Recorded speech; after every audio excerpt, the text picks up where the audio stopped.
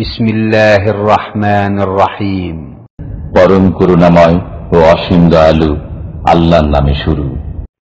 ومن أحسن قولا ممن دعا إلى الله وعمل صالحا وقال إنني من المسلمين।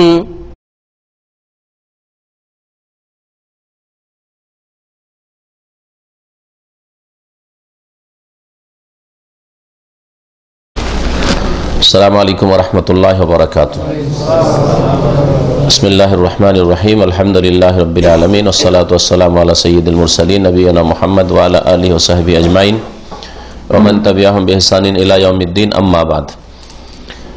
ফাকাদ ক্বালা আল মুআল্লিফ রাহিমাহুল্লাহু তাআলা বাবু মা জাআ ফি হিমায়াতিল মুস্তাফা সাল্লাল্লাহু আলাইহি ওয়াসাল্লাম জানাবাত তাওহীদ ওয়া সাদ্দিহি কুল্লা তারিকিন ইউআসসিলু ইলা শিরক।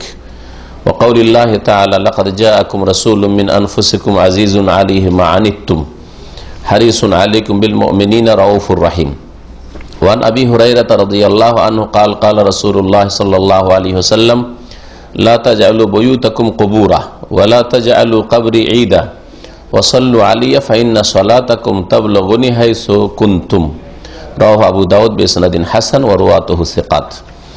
وعن علي بن الحسين রাদিয়াল্লাহু আনহুম আজমাইন আন্নাহু রাআ রাজুলান ইয়াজিউ ইলা ফুরজাতিন কানাত ইনদা কবরিন নবী সাল্লাল্লাহু আলাইহি ওয়াসাল্লাম ফায়াদখুলু ফিহা ফায়াদউ ফানাহাহু ওয়া ক্বাল আলা উহাদ্দিসুকুম হাদিসান সামি'তুহু মিন আবি আন জাদ্দি আন রাসূলিল্লাহ সাল্লাল্লাহু আলাইহি ওয়াসাল্লাম ক্বাল লা তাত্তাখিযু কবরি ঈদা ওয়ালা বুয়ুতাকুম কুবুরা ফাইন্না তাসলিমাকুম ইয়াবলুগুনি আইনামা আও হাইসুমা কুনতুম। রাওয়াহু ফিল মুখতারা। আল্লাহ পাক রব্বুল আলামিনের যাবতীয় প্রশংসা যে আল্লাহ পাক একক, যার কোনো শরীক নেই। সে আল্লাহ পাক রব্বুল আলামিনের জন্য সমস্ত ইবাদত বন্দেগী বান্দার সালাত এবং সালাম নাযিল হোক নবী মুহাম্মদ রাসূলুল্লাহ সাল্লাল্লাহু আলাইহি ওয়াসাল্লামের উপর, যিনি শিরকের সমস্ত পথ বন্ধ করেছেন এবং তাওহীদের দিকে সারা জীবন আহ্বান করেছেন। আজকে কিতাবুত তাওহীদে দর্সের বিষয়বস্তু হচ্ছে রাসূলুল্লাহ সাল্লাল্লাহু আলাইহি ওয়াসাল্লাম যে তাওহীদের বিভিন্ন দিকের সুরক্ষার ব্যবস্থা করেছেন এবং তাওহীদকে নষ্ট করে যে শিরকে, যেসব রাস্তা দিয়ে মানুষ শিরকের দিকে চলে যায় সেসব রাস্তাকে রাসূলুল্লাহ সাল্লাল্লাহু আলাইহি ওয়াসাল্লাম বন্ধ করেছেন। এই সম্পর্কে এখানে একটি আয়াত লেখক নিয়ে এসেছেন আর দুটি হাদিস। এই সংক্ষিপ্ত আজকের আলোচনা। লেখক বলছেন বাবু মা জা ফি হিমায়াতিল মুস্তাফা সাল্লাল্লাহু আলাইহি ওয়াসাল্লাম জানাবাত তাওহীদ। এই অধ্যায় হচ্ছে এই সম্পর্কে যে যা বর্ণিত হয়েছে রাসূলুল্লাহ সাল্লাল্লাহু আলাইহি ওয়াসাল্লামের সুরক্ষা সম্পর্কে। রাসূলুল্লাহ সাল্লাল্লাহু আলাইহি ওয়াসাল্লামের একটি গুণবাচক নাম হচ্ছে আল মুস্তাফা। মুস্তাফা মানে মনোনীত, মনোনীত, যাকে আল্লাহ পাক রব্বুল আলামিন মনোনীত করেছেন। আল্লাহ পাকের মনোনয়ন হয়েছে রিসালাত নবুয়ত দিয়ে, যে তাকে রাসূল করেছেন, তাকে নবী করেছেন। সফিউন, সফিউন মানে নির্বাচিত, মনোনীত, হ্যাঁ, পছন্দনীয়, যাকে ইখতিয়ার করা হয়েছে, চয়েস করা হয়েছে। সফি, ওই সদ ফা ইয়া হচ্ছে ওর মাদ্দা। আর আরবি গ্রামারে বাবে ইফতিয়ালে গেলে মুস্তাফা তা হয়, আর তাটা তয়ে বদলে গেছে। তাকে সদের পাশাপাশি হওয়ার কারণে সদের কাছাকাছি মাখরাজ হচ্ছে তয়ের, এই জন্য এসে তাকে আসলে ছিল তা মুস্তাফা, সেটাকে করা হয়েছে মুস্তাফা। যেমন মুজতাবা, ইজতেবা মানে হচ্ছে মনোনীত করা, নির্বাচন করা। নবী সাল্লাল্লাহু আলাইহি ওয়াসাল্লাম একটি গুণবাচক নাম হচ্ছে মুজতাবা, নির্বাচিত। তো রাসূলুল্লাহ সাল্লাল্লাহু আলাইহি ওয়াসাল্লাম হচ্ছেন আল্লাহ পাকের মনোনীত। তিনি যে তাওহীদের বিভিন্ন দিকের সুরক্ষার ব্যবস্থা করেছেন। হিমায়াতুল মুস্তাফা মানে নবী সাল্লাল্লাহু আলাইহি ওয়াসাল্লাম যিনি মনোনীত, তার সুরক্ষা সম্পর্কে যা বর্ণিত হয়েছে। জানাবাত তাওহীদ মানে জানেবাত তাওহীদ।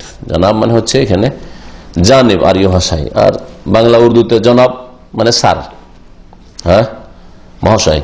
তাওহীদের যে বিষয়টি রয়েছে সেই বিষয়টিকে রাসূলুল্লাহ সাল্লাল্লাহু আলাইহি ওয়াসাল্লাম বড়ই সুরক্ষিত করেছেন, তার হেফাজত করেছেন, তৌহিদ যাতে করে সুরক্ষিত হয়, তৌহিদ নষ্ট না হয়, দুর্বল না হয়।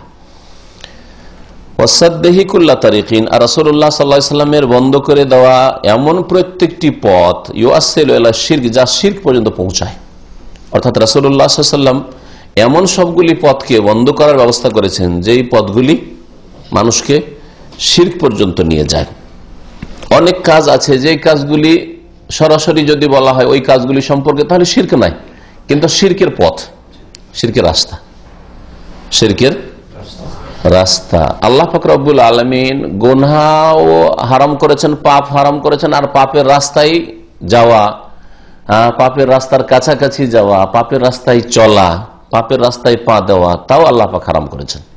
এই জন্য আল্লাহ পাক রব্বুল জিনা ব্যভিচার সম্পর্কে বলছেন ওয়ালা তাকরাবুজ জিনা, ব্যভিচারের কাছেও যেও না। এই কথা বলেন যে জেনা হচ্ছে কবিরা গুনাহ, বড় অপরাধ। হ্যাঁ, আল্লাহ জেনা করিও না এই কথা বলেননি, কি বলেছেন? কাছেও যেও না। জেনার কাছে যাওয়া হচ্ছে জেনাতে যেই কাজগুলি, কথাগুলি, মানে যেই রাস্তাগুলি জেনা পর্যন্ত পৌঁছায়, সেগুলো থেকে বেঁচে থাকে। যেমন কোন অপর মহিলার সাথে টেলিফোন আলাপ করা, অথচ আপনার না কোনো ব্যবসায়ী সম্পর্ক আছে, না সাংসারিক সম্পর্ক আছে, এমনিতে খালাতো মামাতো বোন আমোদ ভর্তি করেন। হ্যাঁ, শালীর সাথে কথা বলেন, ভাবির সাথে কথা বলেন, কেন, কি প্রয়োজন আপনার? এগুলি হচ্ছে গুনার পথ, গুনার রাস্তা, তাই না? এইরকমই নির্জনে কোনো মহিলা একা ঘরে আছে, আর ওর ঘরে ঢুকা, দেবর ভাবির ঘরে ঢুকে ভাতিজা ভাতিজিদেরকে আদর করার বাহানাই, এগুলি হচ্ছে জেনার রাস্তা। যদিও তার অন্তর সৎ থাকে, আমার ভাবির ঘর, ভাইয়ের ঘর, আর ভাবিকে আমি বোনের মতো শ্রদ্ধা করি, এসব যুক্তি চলবে না। হ্যাঁ, যে আপনার ভাবি, সেটা ভাবির ঘর, আর ভাই মজুদ নেই, আর আপনিও ঘরে ঢুকছেন, বা মহিলা একজন আছে সেখানে ঢুকছেন আপনি, এটা নিষিদ্ধ ইসলামে। হ্যাঁ, এটা বড় জেনা না হইলেও জেনার এগুলি রাস্তা, এই জন্য এগুলোকে বিভিন্ন রকমের জেনা বলে আখ্যায়িত করা হয়েছে। কোনটা চোখের জেনা, কোনটা হাতের জেনা, কোনটা কথার জেনা, কোনটা পায়ের জেনা। আপনার কদম বাড়াইলেন আপনি ভাবির রুমের দিকে, অথবা শালীর রুমে যেখানে একা আছে, ফিতনার আশঙ্কা আছে। এইরকমই ডাক্তারখানা আপনি নিজের ভাবিকে নিয়ে চললেন রিক্সাতে, ভাবিকে নেওয়ার জন্য তার বাবার বাড়ি চলে গেলেন, ভাবিকে নিয়ে আসলেন আপনি, আমাদের বাড়ি নিয়ে আসলাম, এইসবগুলো হচ্ছে জেনার কাছে যাও, জেনার রাস্তা এগুলি। তবে জেনার রাস্তা থেকে যেমন নিষেধ করা হয়েছে, তেমনি খুনের রাস্তা থেকে নিষেধ করা হয়েছে। হ্যাঁ, যে কোনো গুনার রাস্তা থেকে নিষেধ করা হয়েছে, মদের রাস্তা থেকে নিষেধ করা হয়েছে, যে কোনো পাপের রাস্তা থেকে নিষেধ করা হয়েছে। আর সবচেয়ে বড় গুনাহ হচ্ছে কি জানেন না? যে সবচেয়ে বড় গুনাহ কি? খুন করা নাকি? চুরি করা, ব্যভিচার করা, শিরক করা। কারণ যে ব্যক্তি শিরক করলো সে আল্লাহর সাথে অংশীদার বানিয়ে দিল। জেনাকারী আল্লাহর সাথে অংশীদার বানালো না, কিন্তু আল্লাহ পাক রব্বুল আলামিনের যে বিরুদ্ধাচরণ করলো, আর আল্লাহ পাক যে দেখছেন এবং আল্লাহ পাক পকড়াও করবেন, আল্লাহর পকড়াওয়ার বাইরে যেতে পারবো না, অবশ্যই ধরা খেতে হবে, এই ইমানটা তার দুর্বল হয়ে পড়েছে। অথচ একজন মুসলিম এ কথা বিশ্বাসী যে কোনো অপরাধ করি আল্লাহ ধরবেন, ছেড়ে দেবেন না, আর আল্লাহ হিসাব নেবেন। এ কথা যদি তার ব্রেনে ভালোভাবে বসে থাকতো, সজাগ থাকতো এ বিষয়ে, তাহলে কখনো জেনার কাছে যেতে পারতো না। আল্লাহ পাক রব্বুল আলামিন যে কোনো গুনাহ যেমন হারাম করেছেন, ওই গুনাহর রাস্তাগুলিতে যাওয়াও হারাম করেছেন। বোঝা গেছে? আর সবচেয়ে বড় গুনাহ হচ্ছে আকবরুল কাবায়ের, আল্লাহর সাথে শরীক আর অংশীদার স্থাপন করা। সুতরাং শিরকের সমস্ত রাস্তা রাসূলুল্লাহ সাল্লাল্লাহু আলাইহি ওয়াসাল্লাম বন্ধ করেছেন। সেগুলি শিরক না হইলেও সেগুলি বিদআত, আর বিদআতই ধীরে ধীরে মানুষকে শিরকে পৌঁছায়। যেমন উদাহরণস্বরূপ বলি, তাহলে বুঝতে সুবিধা হবে। কবরে সেজদা করেন না, কবরওয়ালার কাছে চান না। হ্যাঁ, কবরে সেজদাও করেন না, কবরওয়ালার কাছে চান না, কবরে নিয়ে গিয়ে ওই ওলির নামে বা ওই যে মৃত তার নামে জবাই করেন না, এসব করেন না। এগুলো তো শিরক করলেন আপনি। কিন্তু আপনি করছেন কি? কবরটা পাকা করে রেখে দিলেন, কবরটা পাকা করলেন, বিদআত হারাম কাজ করলেন, আর শিরকের রাস্তা খুললেন। আজকে শিরক না হলেও 2, 4, 5, 10 বছর পরে শিরক শুরু হবে। আর এভাবে হয়েছে কবর মাজার পূজা শুরু মুসলিম সমাজে। কবরে ফুল চড়াইলেন শ্রদ্ধার জন্য, আমি ইবাদতের জন্য না। আর এ দিতে পারে এটাও মনে করি না, এ আমার ক্ষতি করতে পারে এটাও মনে করি না, কিন্তু ফুল চড়াই, আমি শ্রদ্ধা দিলাম, এটা আমার হুজুরের, আমার আলেমের, আমার পীরের বা আমার নেতার, ঠিক আছে, এই কাজটা বিদআত, হারাম, গুমরাহি, জাহান্নামে যাওয়ার কারণ। হ্যাঁ, আর এটা কিছুদিন পরে ওই লোকগুলিকে অথবা পরবর্তী যে প্রজন্ম আসবে তাদেরকে শিরকে পৌঁছে দেবে। এগুলো হচ্ছে শিরকের রাস্তা। কবরে চাদর চড়ালেন, আপনি মনে করেন যে চাদর চড়ালে আমার ফায়দা হবে, কিন্তু শ্রদ্ধা করলাম, বুঝা গেছে? শিরক না হলো বিদআত, আর এটা শিরকের রাস্তা। এই শিরকের রাস্তাগুলি নবী সাল্লাল্লাহু আলাইহি ওয়াসাল্লাম বন্ধ করেছেন। কবরকে উঁচা করা, আধা হাতের বেশি কবর উঁচা করা, নবী সাল্লাল্লাহু আলাইহি ওয়াসাল্লাম বলেছেন কবরকে বরাবর করে দাও যদি এরকম উঁচা কবর দেখো, এটা নবীর হুকুম। কাঁচা কবরও যদি থাকে, আর কবরের উপর মাটির পরিমাণ যদি 1 হাত থাকে, আধা হাতের জায়গায় একটু বেশি উঁচা থাকে, তাহলে কি বলেছেন? আল্লাহ তাদা কাবরান মুশরিফান ইল্লা সাওয়াইতাহু, এমন কোন কবর উঁচা যদি দেখো, কাঁচাও যদি থাকে, তাহলে কি করে দাও? সাওয়াইতাহু, বরাবর করে দাও, সমতল করে দাও, নিশ্চিন্ন করে দাও, যাতে না বুঝে যে এখানে কোনো বিশেষ কবর আছে। কারণ বিশেষ যখন বুঝে নেবে তখনই শয়তান সুযোগ নেবে, আর ওই শিরক কুফরি শুরু হবে। এগুলি হচ্ছে শিরকের রাস্তা, যে রাস্তাগুলি বন্ধ করা হয়েছে। এই কবরের কাছে ভিড়ভাড় করা, ওরুস লাগানো, কবরে তো সারা জীবন আসতে পারি না, আল্লাহর ওলি ছিলেন, নেক লোক ছিলেন, আমাদের ওস্তাদ ছিলেন, আসতে পারি না, তো বছরে একটা দিন নির্ধারিত করি, তার মৃত্যু দিবস অথবা জন্ম দিবস যেই দিনই হোক না কেন, একটা দিন নির্ধারিত করে ওই দিন আমরা দলে দলে তার কবর কাছে হাজির হব। হ্যাঁ, বা ঘন ঘন আমরা হাজির হব। এগুলি বিদআত, আর এই বিদআত ধীরে ধীরে মানুষকে শিরক পর্যন্ত পৌঁছায়। বিদআতগুলি হচ্ছে যেগুলি নতুন কাজ ধর্মের নামে, কবরকে জড়িয়ে হোক অথবা অন্য কোনো ক্ষেত্রে হোক। হ্যাঁ, আর বিশেষ করে অতিরঞ্জনের বিদআত, অতি ভক্তির বিদআত, যা নেই ইসলামে তা করা। এই বিদআতগুলি ধীরে ধীরে মানব জাতিকে শিরকে লিপ্ত করেছে, শিরকে লিপ্ত করেছে। এই জন্য এর আগের আলোচনাতে আপনারা টপিকসে পড়েছেন যে আদম সন্তানের শিরক কুফরির কারণ হচ্ছে আল গুলু ফি সালেহিন, ওলি আউলিয়া নেক লোকদের সম্পর্কে অতিরঞ্জন, বাড়াবাড়ি, অতি ভক্তি। ধর্মের নামে যদি অতি ভক্তি হয় তাহলে শিরক কুফরির লক্ষণ, আল্লাহর দিন থেকে বেরিয়ে যাওয়ার লক্ষণ। হ্যাঁ, আর দুনিয়ার ক্ষেত্রে যদি অতি ভক্তি দেখেন যে রাস্তাঘাটে কোথাও সফরে, ট্রেনে, বাসে আপনার পাশে ঘনিয়ে বসছে, চা কফি এনে দিচ্ছে, একটা পান এনে দিচ্ছে, হ্যাঁ বলছে চলেন হোটেলে খেয়ে নি, তো এটা চোরের লক্ষণ, তাই না? তো এই প্রবাদ তো আমাদের দেশের মানুষরা জানে যে অতি ভক্তি চোরের লক্ষণ, কিন্তু ওর চাইতে বেশি গুরুত্বপূর্ণ যে ধর্মের নামে অতি ভক্তি শিরক কুফরির লক্ষণ, আপনাকে ইসলাম থেকে বের করে দেবে এর লক্ষণ। এটা আমাদের দেশের মানুষরা বুঝে না, যার ফলে কবর, মাজার আর ব্যক্তি সম্পর্কে, নেক লোকদের সম্পর্কে অথবা পীরদের সম্পর্কে অতিভক্তি করতে গিয়ে শিরকে লিপ্ত হয়েছে, ইসলামকে পুরোপুরি ছেড়ে দিয়েছে অথবা অনেকটা ইসলাম থেকে বেরিয়ে গেছে। তো রাসূলুল্লাহ সাল্লাল্লাহু আলাইহি ওয়াসাল্লাম তাওহীদের হেফাজতের ব্যবস্থা করেছেন আর শিরকের সমস্ত রাস্তাগুলিকে বন্ধ করেছেন, আর এটাই ছিল তার দাওয়াতের মুখ্য বিষয়। তার দাওয়াতে ব্যাপক সবকিছুর দাওয়াত দিয়েছেন, তাওহীদ আকীদারও দাওয়াত দিয়েছেন, ইবাদত বন্দেগীরও দাওয়াত দিয়েছেন আল্লাহ পাকের, হ্যাঁ, আর আখলাক চরিত্র দাওয়াত দিয়েছেন, হালাল হারাম, আদান প্রদান, ব্যবসা বাণিজ্য, বিবাহ শাদী, তালাক, হ্যাঁ, সবকিছুরই দাওয়াত দিয়েছেন, সবকিছু শিখিয়েছেন। কিন্তু প্রথম যা দিয়ে শুরু করেছেন আর শেষ পর্যন্ত তা কন্টিনিউ করেছেন, সেটা হচ্ছে তাওহীদের সুরক্ষার ব্যবস্থা করা আর শিরকের সমস্ত রাস্তা বন্ধ করা। নবী সাল্লাল্লাহু আলাইহি ওয়াসাল্লাম তাওহীদ দিয়ে শুরু করেছেন মক্কাতুল মুকাররমে, ইয়া আইয়ুহান নাস কুলু লা ইলাহা ইল্লাল্লাহ, হে মানুষ সকল বলো আল্লাহ ছাড়া কেউ সত্য মাবুদ নেই, আল্লাহ ছাড়া কেউ ইবাদত পাওয়ার যোগ্য নেই, সেজদা, রুকু, দোয়া, ফরিয়াদ, হ্যাঁ, কুরবানি, জবাই কেউ পাওয়ার অধিকার রাখে না ইল্লাল্লাহ, আল্লাহ পাক ছাড়া। তুফলিহু, তাহলেই সার্বিক কল্যাণ পাবে, এটা দিয়ে শুরু করেছেন। আর নবী সাল্লাল্লাহু আলাইহি ওয়াসাল্লাম ইন্তেকালের 5 দিন আগেও আর ইন্তেকালের পূর্ব মুহূর্তে 5-10 মিনিট আগেও সতর্ক সাবধান করেছেন যে লানাতুল্লাহি আলাল ইয়াহুদি ওয়ান নাসারা, ইহুদি নাসারা আল্লাহ পাকের অভিসম্পাত হয়েছে, লানত হয়েছে, আল্লাহর রহমত থেকে বঞ্চিত করেছেন। কারণ তারা তাদের নেক লোকদেরকে আর নবীদের কবরগুলিকে কি করেছে, নেক লোক আর নবীদের কবরগুলিকে সেজদার স্থানে পরিণত করেছে তাওহীদের সুরক্ষার জন্য আর শিরকের রাস্তা বন্ধ করার জন্য। সারা জীবনটা নবী করিম সাল্লাল্লাহু আলাইহি সাল্লামের কুরবানি করেছেন। তো এই মর্মে লেখক একটি আয়াত নিয়ে এসেছেন সূরা তওবার আয়াত নম্বর 128। মহান আল্লাহ ইরশাদ করছেন, লাকাদ জাআকুম রাসূলুম মিন আনফুসিকুম, নিঃসন্দেহে তোমাদের নিকটে আগমন করেছে তোমাদের মাঝে থেকে একজন রাসূল, রাসূলুন একজন রাসূল, মিন আনফুসিকুম তোমাদের মধ্য থেকে, মিন আনফুসিকুম, মিন আনফুসিকুম যদি বলা হয় তোমাদের মধ্য থেকে মানে মানুষের মধ্য থেকে। হ্যাঁ, এই একটি তাফসীর যে রাসূলুল্লাহ সাল্লাল্লাহু আলাইহি ওয়াসাল্লাম তোমাদের মধ্য থেকে এসেছেন মানে তোমরাও মানুষ, আদম সন্তান, আর মুহাম্মদ সাল্লাল্লাহু আলাইহি সাল্লামও আদম সন্তান, মানুষ। তোমরা আদম সন্তান, মাটির তৈরি, রাসূলুল্লাহ সাল্লাল্লাহু আলাইহি সাল্লামও মাটির তৈরি, মিন আনফুসিকুম। তাহলে এতে খণ্ডন রয়েছে ওই সব পথভ্রষ্টদের যারা বলে যে মুহাম্মদ সাল্লাল্লাহু আলাইহি সাল্লাম মাটির নয় নূরের তৈরি। আল্লাহ কোথাও কোরআনে কারিমে বলেননি।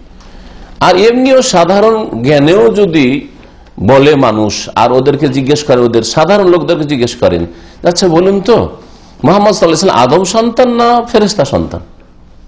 জিজ্ঞাসা করেন তো বিদেশী ভাইদেরকে যে মুহাম্মদ সাল্লাল্লাহু আলাইহি সাল্লাম আদম সন্তান না ফেরেশতা সন্তান? আদম আলাইহিস সালামের সন্তান না জিবরাইল মিকাইলের সন্তান? বলুন দেখি কি বলবেন? আদম সন্তান। আর আদম কিসের তৈরি? আল্লাহ পাক ঈসা আলাইহিস সালাম সম্পর্কে বলছে ইন্না মাসালা ঈসা ইনদাল্লাহি কামাসালি আদম। নিঃসন্দেহে ঈসা আলাইহিস সালামের উদাহরণ হচ্ছে, দৃষ্টান্ত হচ্ছে কেমন? কামাসালি আদম, আদম আলাইহিস সালামের মতো। খালাকাহু মিন তুরাব, আদমকে কি দিয়ে আল্লাহ তৈরি করেছেন? মাটি দিয়ে তৈরি করেছেন। তাহলে আদম আলাইহিস সালামকে মাটি দিয়ে তৈরি করেছেন, আর সেখান থেকে তৈরি হয়েছেন ঈসা আলাইহিস সালাম। নবী সাল্লাল্লাহু আলাইহি ওয়াসাল্লাম আরো বলছেন কুল্লুকুম মিন আদম, এটা হাদিস নবী সাল্লাল্লাহু আলাইহি ওয়াসাল্লামের সহিহ হাদিস, তোমরা সকলেই আদম থেকে জন্ম নিয়েছো, আদমের বংশধর তোমরা, তোমরা সকলে মানে নবী নন। কুল্লুকুম মিন আদম, তোমরা সকলে আদম সন্তান। ওয়া আদম মিন তুরাব, আর আদম কিসের তৈরি? মাটির তৈরি। নবী সাল্লাল্লাহু আলাইহি কথা বললেন না, কিন্তু আমি ব্যতিক্রম, আমি নূরের তৈরি বলেছেন। কোন একটা সহিহ হাদিস আছে? জাল কথা এটা। তো তোমাদের মাঝে থেকে রাসূল এসেছেন, অর্থাৎ রাসূলুল্লাহ সাল্লাল্লাহু আলাইহি ওয়াসাল্লাম মানুষ, যেমন তোমরা মানুষ, মানুষের মধ্য থেকে এসেছেন। আর একটু খাস অর্থ সেটা হচ্ছে যে তোমাদের মাঝে থেকে রাসূল এসেছেন একজন, মানে তোমরা হে আরবরা, যাদেরকে প্রথম সম্বোধন করা হয়েছে কোরআনে কারীম দিয়ে। কোরআনে কারীমে প্রথম সম্বোধন করা হয়েছে কারাকে? মক্কার লোকদেরকে, কুরাইশদেরকে, মক্কার আশেপাশের লোকদেরকে প্রথম ওদেরকে দাওয়াত দেওয়া হয়েছে, তারপরে দূরে দাওয়াত পৌঁছানোর হুকুম হয়েছে।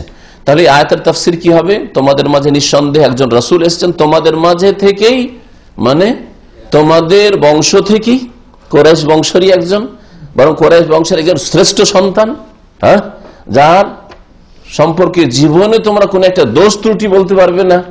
অনেকে সারা জীবনে কত রকমের ভুল করে। ছোটকালে কেউ কারো গাছের ফল পেড়ে খেয়েছেন, কারো ক্ষয়ক্ষতি করেছেন, কারো মুরগি ছাগল মেরেছেন, হ্যাঁ, তাই না, কত রকমের ক্ষতি করেছেন। কিন্তু রাসূলুল্লাহ সাল্লাল্লাহু আলাইহি ওয়াসাল্লাম সম্পর্কে আরব মুশরিকেরা, মক্কার লোকেরা সবাই জানতো যে সাদিকুন আমিন, সত্যবাদী এবং বিশ্বস্ত ব্যক্তি। যদি দ্বীন ইসলামের কথা, তাওহীদের কথা, লা ইলাহা ইল্লাল্লাহর কথা না বলতেন রাসূলুল্লাহ সাল্লাল্লাহু আলাইহি ওয়াসাল্লাম, তো তাদের কাছে একেবারে চোখ বন্ধ করে এক নাম্বার মানুষ, এইরকম মানুষ পৃথিবীতে হয়নি আর হবেও না, এটাই না তাদের বিশ্বাস ছিল। তাহলে শত্রুতা তাদের লা ইলাহা ইল্লাল্লাহর সাথে, হ্যাঁ, ব্যক্তির সাথে নয়, ওই ব্যক্তি তো যেই ব্যক্তি এর আগে লা ইলাহা ইল্লাল্লাহ দাওয়াত দেননি আর এখন দাওয়াত দিতে লেগেছেন, দুশমন হয়ে গেলেন। যে রাসূলুল্লাহ সাল্লাল্লাহু আলাইহি ওয়াসাল্লাম তোমাদের মাঝে থেকে এসেছেন, তোমাদের বংশেরই, আর তোমাদের ভাষাভাষী, তোমাদের ভাষাভাষী, মিন আনফুসিকুম, তোমাদের ভাষায় পাঠিয়েছি। এটা আল্লাহ পাকের ইহসান যে তোমরা সহজে বুঝতে পারছো। হ্যাঁ, তোমাদের মাঝে থেকে পাঠিয়েছি যাতে করে এই আত্মহংকার না আসে, বা শয়তান তোমাদেরকে এই রাস্তা দিয়ে আবার বিভ্রান্ত না করে, আরে অন্য বংশের লোককে মারবো কেন, তোমাদেরই বংশের কুরাইশ, এই মক্কার লোক তোমাদেরই, তোমাদেরকে আগে দাওয়াত দেওয়া হচ্ছে, তোমরা মানো। তোমাদের বংশ থেকে আসলো, তোমাদের ভাষাভাষী আসলো, তোমরাই যদি না মানো তা সারা পৃথিবীর লোক কি করে মানবে? এই কথা যেন বলা হয়েছে আয়াতে তাদেরকে। আজিজুন আলাইহি মা আনিতুম, তার ওপর বড়ই কষ্টকর হয়, মা আনিতুম, ওই সব বিষয়গুলি যা দ্বারা তোমরা কষ্ট পেয়ে থাকো দুনিয়াতে আখিরাতে। আনাতা মানে হচ্ছে কষ্ট পাওয়া, কষ্ট হওয়া বা কষ্ট পাওয়া। তো তোমাদের যে সব কাজে কথায় কষ্ট হয় সেগুলিতে রাসূলুল্লাহ সাল্লাল্লাহু আলাইহি ওয়াসাল্লাম কষ্ট অনুভব করেন, তার জন্য সেগুলি খুব কঠিন হয়ে পড়ে, তিনি খুব কষ্টকর মনে করেন ওই সব বিষয়গুলি। নিজের ওপর কষ্ট হইলে কষ্ট হয় না তাকে, তোমাদের কষ্ট হইলে রাসূলুল্লাহ সাল্লাল্লাহু আলাইহি ওয়াসাল্লামকে কষ্ট হয়। তাহলে কত ভালো মানুষ ছিলেন, আরে আপনাদের কষ্ট হলে আমাকে কষ্ট হয়, আপনাদের ব্যথায় আমি ব্যথিত, হ্যাঁ, তাহলে কত দরদি মানুষ তাহলে, তাই না? কিন্তু আপনাদের শোক, আপনাদের ব্যথা, আপনাদের চরকায় তেল দেন, আমার তাতে কি? যদি এইরকম হয় তাহলে সে ভিন্ন লোক, ঠিক না? তো আল্লাহ পাক, এটা শুধু মুখের দাবি নয়, রাসূলুল্লাহ আল্লাহ পাক সার্টিফিকেট দিচ্ছে। আমরা হয়তো মুখে দাবি করতে পারি অনেক সময় মিছামিছি বাড়াবাড়ি কথা মানুষের মন জয় করার জন্য, খুশি করার জন্য, কিন্তু আল্লাহ পাক রব্বুল আলামিন স্বয়ং নবী সাল্লাল্লাহু আলাইহি ওয়াসাল্লামকে সার্টিফিকেট দিচ্ছেন যে হে মানুষ, তোমাদের যেসব কথা কাজে কষ্ট হয়ে থাকে বা যে অবস্থায় তোমরা বিপদে পড়ো, বসে মুসিবতে পড়ো, সেই অবস্থা দেখলে বা জানলে নবী সাল্লাল্লাহু আলাইহি ওয়াসাল্লামকে কি হয়? বড়ই কষ্ট হয়। আজিজুন আলাইহি মানে শাকুন আলাইহি, তার জন্য বড়ই কষ্টকর হয়। মা আনিতুম মানে যাতে তোমাদের বিপদ আপদ রয়েছে, কষ্ট রয়েছে। বিপদ আপদ কষ্ট রয়েছে কিসে? যাতে তোমাদের বিভিন্ন রকমের কষ্ট হয়ে থাকে, যেমন কুফরি, তোমাদের কুফরিতে রাসূলুল্লাহ সাল্লাল্লাহু আলাইহি ওয়াসাল্লামকে কষ্ট হয়, তোমাদের গুমরাহিতে রাসূলকে কষ্ট হয়, তোমরা হতাহত হবে, হ্যাঁ, তোমাদের বিরুদ্ধে আল্লাহ পাকের পক্ষ থেকে জিহাদের ঘোষণা হবে আর হতাহত হবে, এতে রাসূলুল্লাহ সাল্লাল্লাহু আলাইহি ওয়াসাল্লামকে কষ্ট হয়। রাসূলুল্লাহ সাল্লাল্লাহু আলাইহি ওয়াসাল্লাম চান না যে মানুষ হতাহত হোক। তারপরে তোমরা জিহাদ যখন আল্লাহর পক্ষ থেকে মুমিনরা করবেন আর বন্দী হয়ে আসবে, তাতেও রাসূলুল্লাহ সাল্লাল্লাহু আলাইহি ওয়াসাল্লাম কষ্ট হয়। এমন নয় যে বন্দী করা নবী সাল্লাল্লাহু আলাইহি ওয়াসাল্লামের শখ, হ্যাঁ, লোকজনকে বন্দী করলে খুশি হন না, কখনো না। তো এগুলি হচ্ছে কষ্ট, তোমাদের বন্দী হওয়া, তারপরে তোমাদের নিহত হওয়া, তোমাদের আহত হওয়া, তোমাদের গুমরাহি, তোমাদের কুফরি, তোমাদের শিরক। কারণ কুফরি শিরক তোমাদের দুনিয়াতে আল্লাহর গজব ডেকে নিয়ে আসবে, আখিরাতে চিরকাল জাহান্নামে রাখবে। নবী সাল্লাল্লাহু আলাইহি ওয়াসাল্লাম যে তোমাদের অবস্থা দেখেন, যে তোমরা যে অবস্থায় আছো, এতে তোমাদেরকে জাহান্নামে যেতে হবে, আল্লাহ পাকের দুনিয়াতে আযাব আসবে, তাহলে নবী সাল্লাল্লাহু আলাইহি ওয়াসাল্লাম খুব কষ্ট পান, খুব কষ্ট হয়। তাহলে কত হিতাকাঙ্ক্ষী ছিলেন যে তোমাদের দুনিয়ারও ক্ষতি না হোক আর আখিরাতেরও কোন রকমের ক্ষতি না হোক, এটাই চেয়েছেন রাসূলুল্লাহ সাল্লাল্লাহু আলাইহি ওয়াসাল্লাম। তো রাসূলুল্লাহ সাল্লাল্লাহু আলাইহি ওয়াসাল্লাম জিহাদ করেছেন কেন? তাহলে যদি নবী সাল্লাল্লাহু আলাইহি ওয়াসাল্লামকে কাফেরদের কষ্টে, হ্যাঁ, কুরাইশদের কষ্টে, আরব মুশরিকদের কষ্টে কষ্ট হইতো, আল্লাহ সার্টিফিকেট দিচ্ছেন, তো নবী সাল্লাল্লাহু আলাইহি ওয়াসাল্লাম বদর, ওহুদ করলেন কেন, আর মক্কা করলেন কেন, খন্দক কেন হইলো, কেন হইলো? এটা বোঝার জন্য একটি শুধু উদাহরণ দিচ্ছি, সেটা ছোট বাচ্চার ওষুধ খাওয়ান। ছোট বাচ্চাকে যখন ওষুধ খাওয়ান, তখন বাচ্চা কি করে? খেতে চায়, খেতে চায়, চিৎকার করে আর আছাড় পাছাড় করে, হ্যাঁ, মোটেই খেতে চায় না। অনেক সময় উগলি দিতে পারলে উগলে দেয়, তখন মা বাবা কি করে? হ্যাঁ, হাত চেপে ধরে, পা চেপে ধরে, মুখটাকে ফেড়ে ঢুকিয়ে দিয়ে তারপরে ফেড়ে ধরে যতক্ষণ পর্যন্ত না গিলে ছেড়ে দেন, গিলবি তারপরে তুই ছাড়বো, ঠিক না? কেন করে? কেন করে? কষ্ট দেওয়ার জন্য ছেলেটাকে, হ্যাঁ, যাতে সুস্থ হয়, ওর হিতাকাঙ্ক্ষী দরদি, সেই জন্য। যদিও তোমার জন্য অপ্রীতিকর ওষুধটা, তিতা লাগছে বা মন খারাপ হচ্ছে, বমি চলে আসছে, তারপরে তোমাকে খেতে হবে, হ্যাঁ। তারপর আর একটা উদাহরণ অপারেশনের দেন, বড় মানুষের, ছোট দেন না। 50-60 বছরের মানুষ আর অপারেশন করে, হ্যাঁ, 1-2 লিটার রক্ত গেল আর জখমও হইল, বেচারা কমজোরও হইল, তারপরে 1,00,000-10 লাখ টাকা খরচও হইল, অপারেশন করে নিয়ে আসছেন নিজের বাবাকে, মাকে। কেন অপারেশন করে নিয়ে আসছেন? মাকে কষ্ট দেওয়ার উদ্দেশ্য ছিল, বাপকে কষ্ট দেওয়ার উদ্দেশ্য ছিল, হ্যাঁ, কষ্ট দেওয়ার জন্য এত টাকা পয়সা খরচ করে আসলেন, হ্যাঁ, কি জন্য? যে আপাতত একটু জখম হইলেও, পেটটা কাটা ছিঁড়া হইলেও, যাতে করে ভবিষ্যৎ জীবনটা সুখে শান্তিতে থাকে, সুস্থ হয়ে থাকে আর চলাফেরা করতে পারে, ঠিক না? তো জিহাদ ফি সাবিলিল্লাহ ঠিক অপারেশনের মতো। জিহাদ ফি সাবিলিল্লাহ ছোট বাচ্চাকে যে ওষুধ খেতে চায় না, ওষুধ খাওয়ানোর মতো। অবুঝ কাফের মুশরিক বুঝে না যে ও জাহান্নামে চলে যাচ্ছে, শয়তান ইবলিস জাহান্নামে নিয়ে যাচ্ছে, তো ওদেরকে টেনে নিয়ে আসার জন্য একটু চাপ সৃষ্টি করা আর ভালো রাস্তাটাই একটু লাগিয়ে দেওয়া, ভালো রাস্তা উঠিয়ে দেওয়ার জন্য।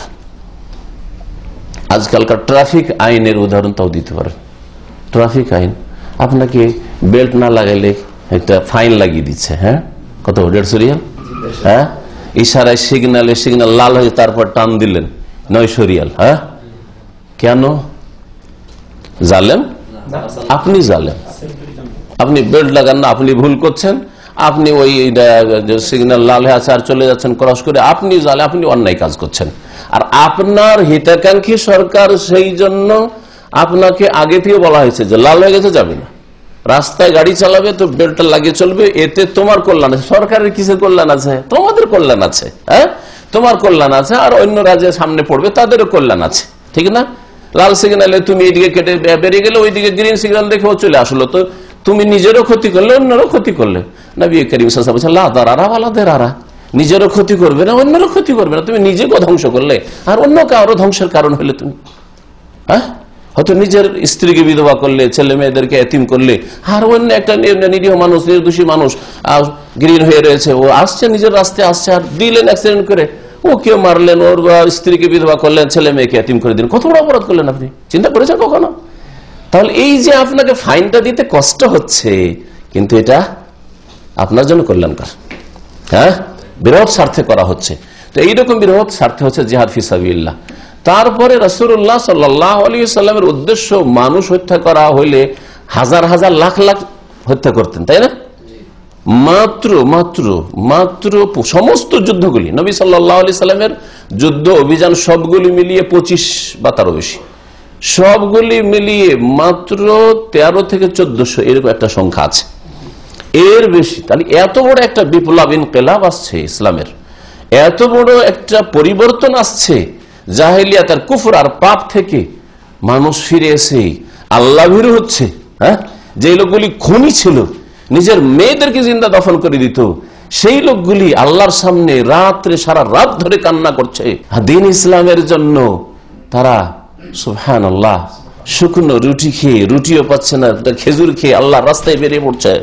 এইরকম যে একটা আল্লাহ পাক রব্বুল আলামিন প্রজন্ম তৈরি করে দিলেন, নবী সাল্লাল্লাহু আলাইহি সাল্লামের প্রশিক্ষণ প্রাপ্ত, এরা মানুষের হিতাকাঙ্ক্ষী ছিলেন, এরা মানুষের হিতাকাঙ্ক্ষী ছিলেন, কাফের মুশরিকর হিতাকাঙ্ক্ষী ছিলেন। এই আলোচনাটা শুনলে স্পষ্ট আরো বুঝতে পারবেন যে নবী সাল্লাল্লাহু আলাইহি সাল্লামকে বিশ্ব জাহানের জন্য যে রহমত বলা হয়েছে, এই অর্থে বিশ্ব জাহানের জন্য রহমত। তিনি কাফেরের জন্য রহমত, তিনি মুশরিকের জন্য রহমত, তিনি মুনাফিকের জন্য রহমত, সবার জন্য রহমত রাসূলুল্লাহ সাল্লাল্লাহু আলাইহি ওয়াসাল্লাম। আর বিশেষ করে মুমিনদের জন্য রহমত, এই জন্য এই আয়াতে বিল মুমিনিনা রাউফুর রহিম বলা হয়েছে। বিশেষভাবে মুমিনদের জন্য রাসূলুল্লাহ রহমত, আর কাফের মুশরিক পাপিষ্ট খুনি চোর বাটমার মদখোর সকলের জন্য রাসূলুল্লাহ সাল্লাল্লাহু আলাইহি ওয়াসাল্লাম কি রহমত, করুণা স্বরূপ, দয়া স্বরূপ, যে তিনি এত দয়ালু ছিলেন, এত হিতাকাঙ্ক্ষী ছিলেন যে কেন এই লোকগুলি মদ খেয়ে আর চুরি করে আর ব্যভিচার করে আর খুন করে আর বেঈমানি করে আর শিরক করে কুফরি করে নামাজ ছেড়ে জাহান্নামে যাবে? জাহান্নামে কেন যাবে? জাহান্নামে যেতে দেবো না এদেরকে। কত বড় দয়ালু ছিলেন রাসূলুল্লাহ সাল্লাল্লাহু আলাইহি ওয়াসাল্লাম, তাই না? তো আল্লাহ পাক তাই বলছেন আজিজুন আলাইহি মা আনিতুম, তোমাদের যে সব কথা কাজে বা অবস্থায় কষ্ট হয় তাতে রাসূলুল্লাহ সাল্লাল্লাহু আলাইহি ওয়াসাল্লাম বড়ই কষ্ট পান। হারিসুন আলাইকুম, আর তোমাদের কল্যাণের জন্য তিনি অত্যন্ত উদ্গ্রীব, তোমাদের শাদীদুল হিরস ওয়া রাগবা ফি হিদায়াতিকুম, তোমাদেরকে সঠিক পথে লাগিয়ে দেওয়ার জন্য, জান্নাতের পথে চালানোর জন্য, আর তোমাদের এই নগদ দুনিয়াতে আর যেটাকে ধার মনে করছো আখেরাতে, দুনিয়া আখেরাত ইহকাল পরকালে যাতে করে তোমাদের কল্যাণ হোক, এই ক্ষেত্রেও রাসূলুল্লাহ অত্যন্ত আগ্রহী। হারিসুন আলাইকুম বিল মুমিনিনা রাউফুর রহিম, আর মুমিনদের সাথে রাসূলুল্লাহ সাল্লাল্লাহু আলাইহি ওয়াসাল্লাম রাউফুন, রাউফুন অত্যন্ত সহিষ্ণু। হ্যাঁ, রউফ বলা হয়, রাফাতুন মানে হচ্ছে আদর করা, অত্যন্ত আদর করেন তিনি, শাফকা যাকে বলা হয়। হ্যাঁ, যেমন ছোট বাচ্চাকে কত আদর করেন আপনি, আপনার ছোট ছোট ছেলে মেয়েদের, বড় সাবালক হয়েছে, সাবালিক হয়েছে, ওদের ওইভাবে আদর করছেন যত আদর করছেন আপনার ছোট ছেলে মেয়েদেরকে। তো রাসূলুল্লাহ সাল্লাল্লাহু আলাইহি ওয়াসাল্লাম ওই রকমই প্রত্যেক মানুষের জন্য অত্যন্ত সহিষ্ণু ছিলেন। জি, আর রহিম, তিনি মুমিনদের সাথে কি ছিলেন? দয়ালুও ছিলেন। রাউফুন রহিম, এই দুইটি গুণ আল্লাহ পাকের গুণবাচক নাম।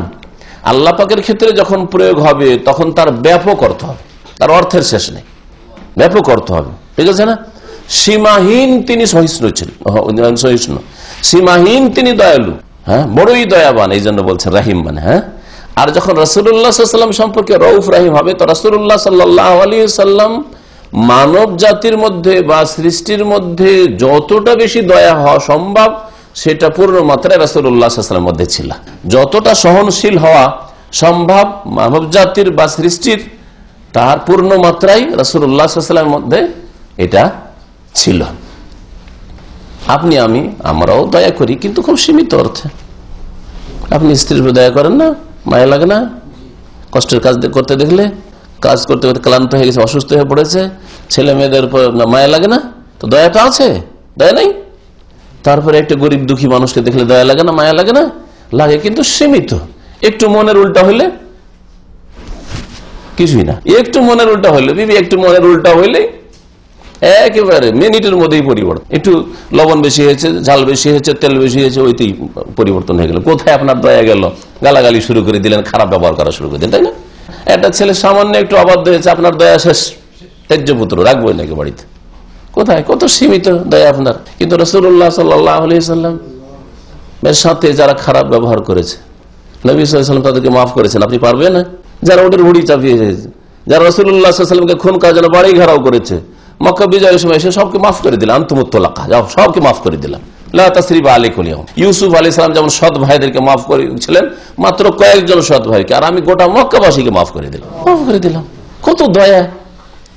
এইরকম দয়া কোন সৃষ্টির হইতে পারে না, একমাত্র রাসূলুল্লাহ সাল্লাল্লাহু আলাইহি ওয়াসাল্লামের মধ্যে ছিল, যে আল্লাহ পাক দান করেছিলেন।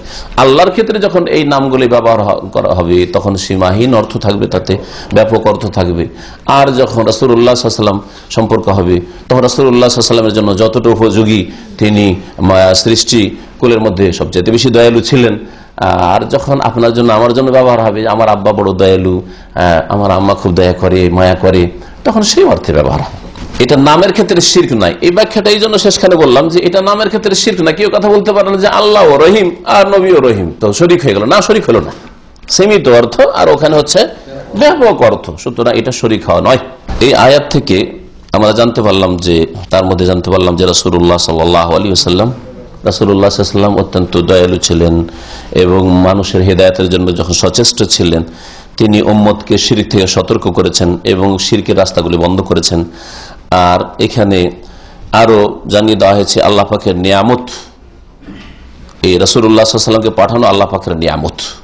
বলছেন লেখক, তানবী আলা নিয়ামাতিল্লাহ আলা ইবাদি, তার বান্দার, আল্লাহর বান্দাদের উপর আল্লাহ পাকের বড় নিয়ামত, অনুগ্রহ, যে এই রাসূলকে পাঠিয়েছেন, যেই রাসূল তাদের মধ্য থেকেই ছিল, তাদের ভাষাভাষী ছিল, যাতে করে প্রথম তাদের বুঝতে সুবিধা হয়। আর তারপর রাসূলুল্লাহ সাল্লাল্লাহু আলাইহি ওয়াসাল্লাম সারা বিশ্বের সমস্ত মানুষের জন্য হিতাকাঙ্ক্ষী ছিলেন, এতে কোনো সন্দেহ নেই। রাসূলুল্লাহ সাল্লাল্লাহু আলাইহি ওয়াসাল্লামের বংশের এখানে প্রশংসাও রয়েছে, কারণ তোমাদের মধ্য থেকে, মানে কোরাইশের মধ্য থেকে আল্লাহ পাঠিয়েছেন। আর কোরাইশ সবচাইতে সম্ভ্রান্ত বংশ, এই ক্ষেত্রে আরবদের কোনো দ্বিমত ছিল না। এই জন্য মক্কাতুল মুকাররমার বা কাবার নেতৃত্ব এই কোরাইশদের কাছেই ছিল। রাসূলুল্লাহ সাল্লাল্লাহু আলাইহি ওয়াসাল্লাম যে বড় দয়ালু ছিলেন মুমিনদের সাথে, এটাও জানা গেল। আর রাসূলুল্লাহ সাল্লাল্লাহু আলাইহি ওয়াসাল্লাম কাফেরদের উপর কঠোর যে ছিলেন, এই কঠোরতার উদাহরণটাও পেশ করলাম, যে কঠোরতাটাও কিরকম ছিল, মায়ার কঠোরতা ছিল। হ্যাঁ, ভুল পথ থেকে ফিরিয়ে নিয়ে এসে তাদের ইহকাল পরকালের যাতে কল্যাণ হয়, সার্বিক কল্যাণ হাসিল করে, আর আল্লাহর আযাবে যেন না পড়ে, আযাব থেকে রক্ষা করাই ছিল উদ্দেশ্য। এই জন্য নবী সাল্লাল্লাহু আলাইহি ওয়াসাল্লাম কাফেরদের ক্ষেত্রে কঠোরতা অবলম্বন করেছেন। যেমন আমরা উদাহরণ দিলাম, ছোট বাচ্চার উদাহরণ অথবা অপারেশনের উদাহরণ। ওয়ান আবি হুরায়রা রাদিয়াল্লাহু আনহু قال قال رسول الله صلى الله عليه وسلم لا تجعلوا بيوتكم قبورا। আবু হুরায়রা রাদিয়াল্লাহু তাআলা আনহু থেকে বর্ণিত, তিনি বলছেন যে রাসূলুল্লাহ সাল্লাল্লাহু আলাইহি ওয়াসাল্লাম বলছেন, তোমরা তোমাদের বাড়িগুলিকে কবরে পরিণত করিও না। তোমাদের বাড়িকে কবরে পরিণত করিও না মানে কি?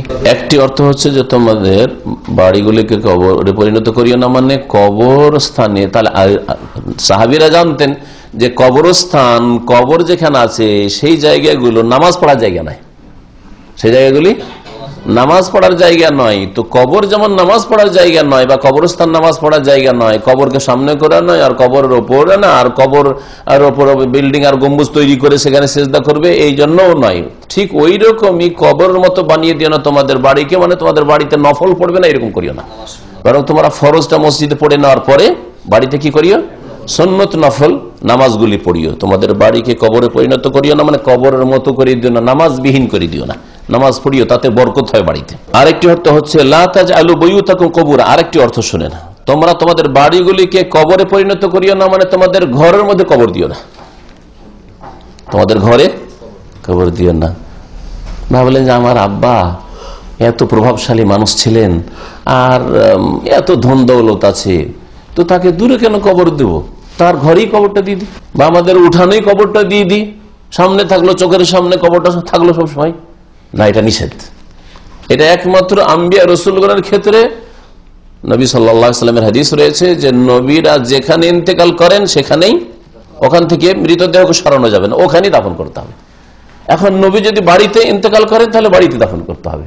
নবী যদি কোথাও মাঠে ঘাটে ইন্তেকাল করে থাকেন তাহলে ওই জায়গায় যেখানে ইন্তেকাল হয়েছেন সেখানেই দাফন করতে হবে। পক্ষান্তরে যতই বড় আলেম হোক আর ইমাম হোক আর সাহাবী হোক, ইন্তেকাল করেছে বাড়িতে, হ্যাঁ বাড়িতে দাফন করে দিবেন, ঘরে আর ঘরে দাফন করে দিবে, এটা জায়েজ নাই। এই হাদিস প্রমাণ করে তোমরা তোমাদের বাড়িগুলিকে কবরস্থানে পরিণত করিও না, অর্থাৎ বাড়ি ঘরে কবর দিও না। আর আজকে ভিটে মাটিতে কবর দেওয়ার কুপরিণাম আমাদের দেশে দেখতে পাচ্ছেন।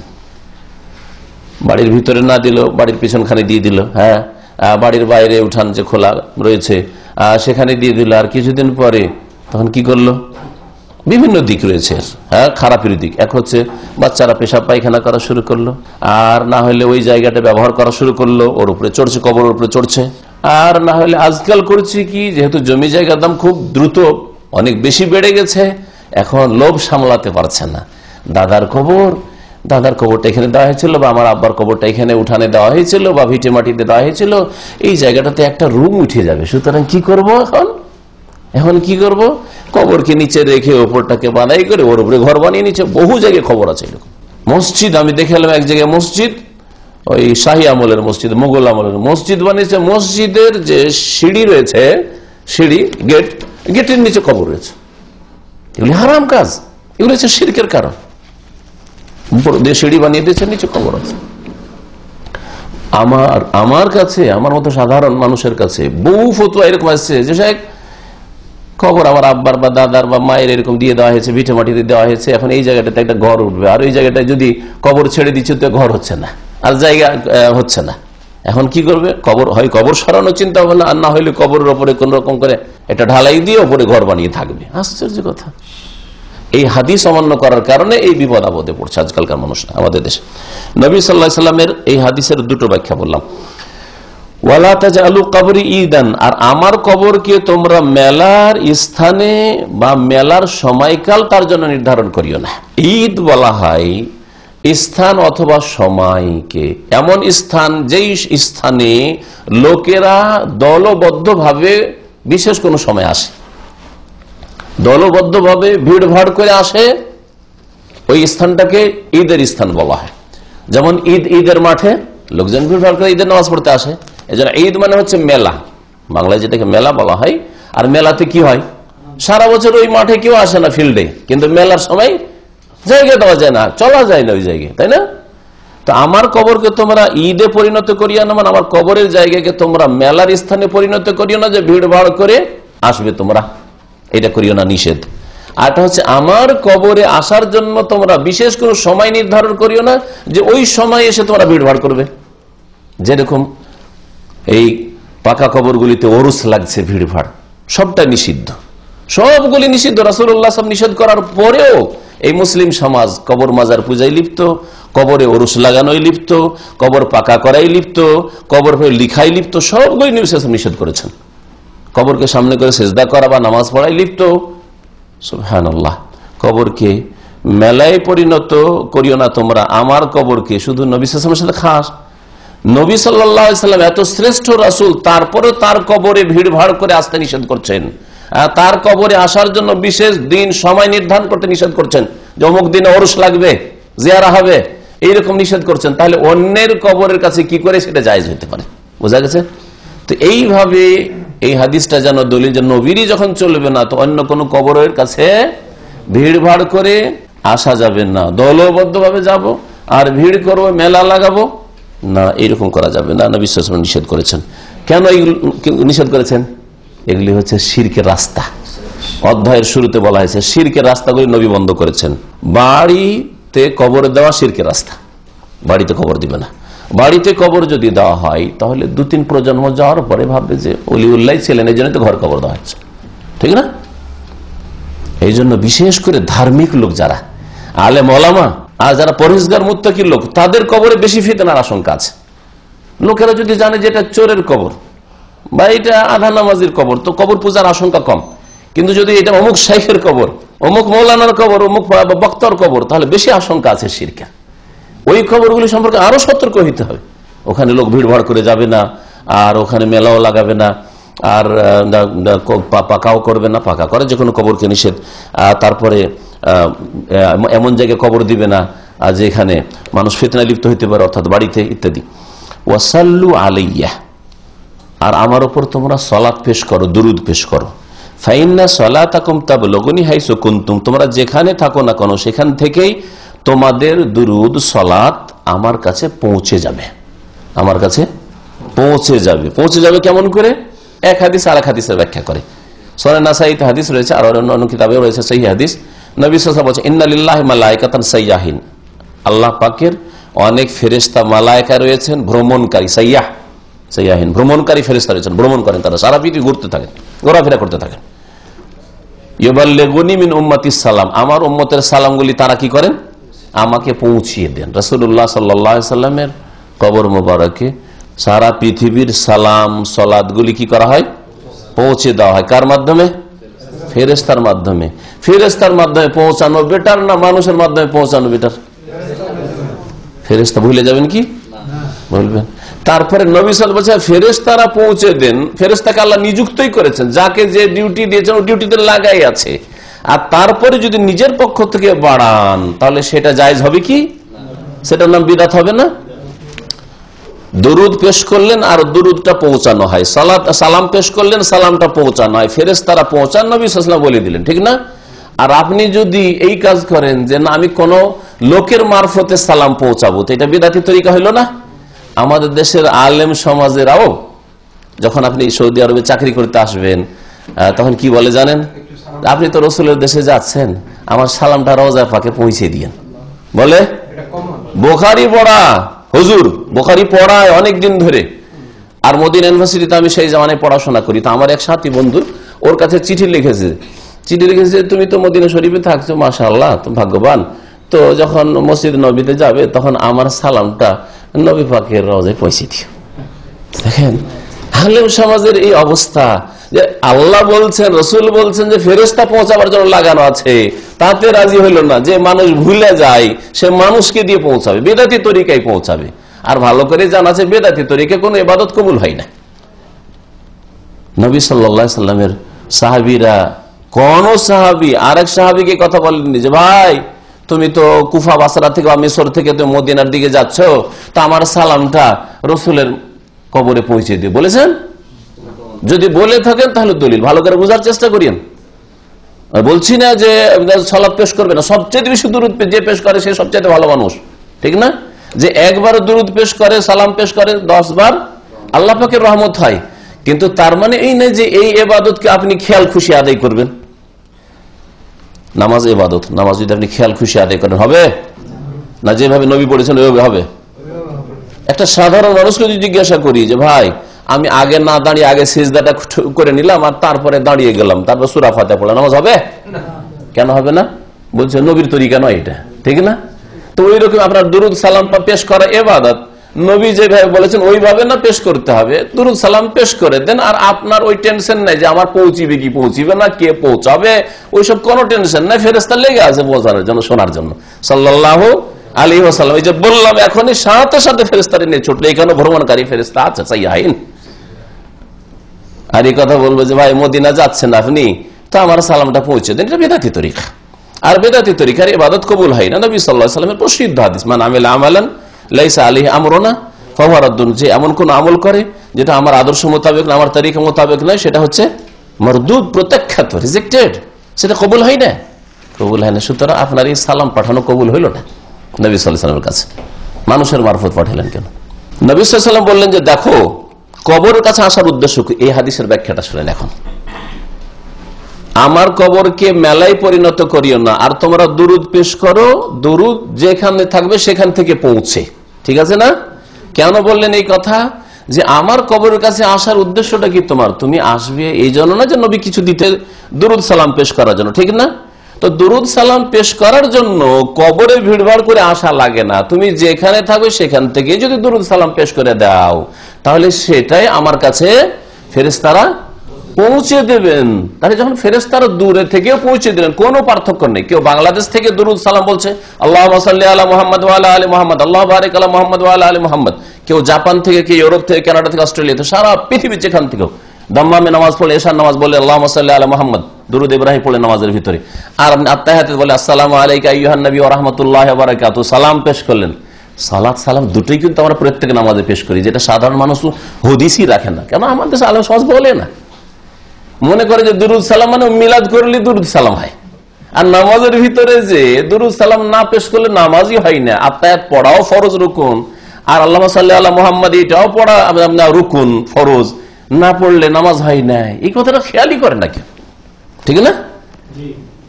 তাহলে কে বেশি শ্রদ্ধা পোষণ করে রাসূলুল্লাহ সাল্লাল্লাহু আলাইহি ওয়াসাল্লামের? যে মনে করে যে আমার নামাজ হবে না যদি আত্তাহিয়াত আর দুরুদ আমি নামাজের মধ্যে পড়ে রসুলকে সালাত সালাম না পেশ করি, তাহলে এই লোকটা বেশি ভালোবাসে রসুলকে না, যে এগুলো খেয়ালই রাখে না। বরং তাদের মযহাবে হুকুম হচ্ছে যে আত্তাহিয়াত পড়া ফরজ রুকুনও না, আত্তাহিয়াত যদি নাও পড়ে তবু নামাজ হয়ে যাবে ওয়াজিব তাদের কাছে, ছুটে যায় সহসিজদা করলে চলে।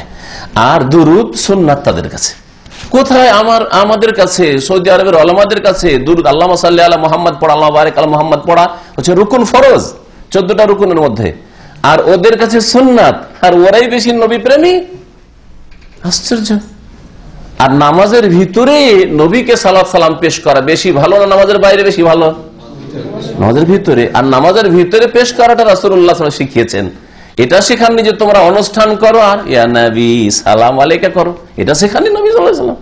নবী সাল্লাল্লাহু আলাইহি ওয়াসাল্লাম এটা শেখাননি যে জলসায় তোমরা দুরুদ এটা আবিষ্কার করবে, মেহরুল্লাহ মুনশির দুরুদটা তোমরা, আর বলে আল্লাহুম্মা সাল্লি আলা সাইয়্যিদিনা মাওলানা মুহাম্মদ ওয়া আলা আলি সাইয়্যিদিনা মাওলানা মুহাম্মদ। কোথায় আছে বলেন দেখি? এটা বাঙালি দুরুদ, এটা কথা বুঝতে পেরেছেন? হ্যাঁ, হাসবেন, এটা বাঙালি দুরুদ। পাবনার মেহরুল্লাহ মুনশি তৈরি করেছিল ইংরেজদের আমলে। আর আমাদের দেশে আরো বলে যে এটা ওই বক্তার চা খাওয়ার দুরুদ। এখন আমার একটু চা পানি খাওয়ার দরকার হয়েছে, আপনাদেরকে একটু আল্লাহুম্মা সাল্লি আলা সাইয়্যিদিনা, তাও পুরো পড়েন, আশ্চর্য। আল্লাহুম্মা করে ছেড়ে দিল, হ্যাঁ। আর না হলে বলে আল্লাহুম্মা সাল্লি আলা, সাল্লি আলা, সাল্লি আলা মানে তো কিছু হলো না।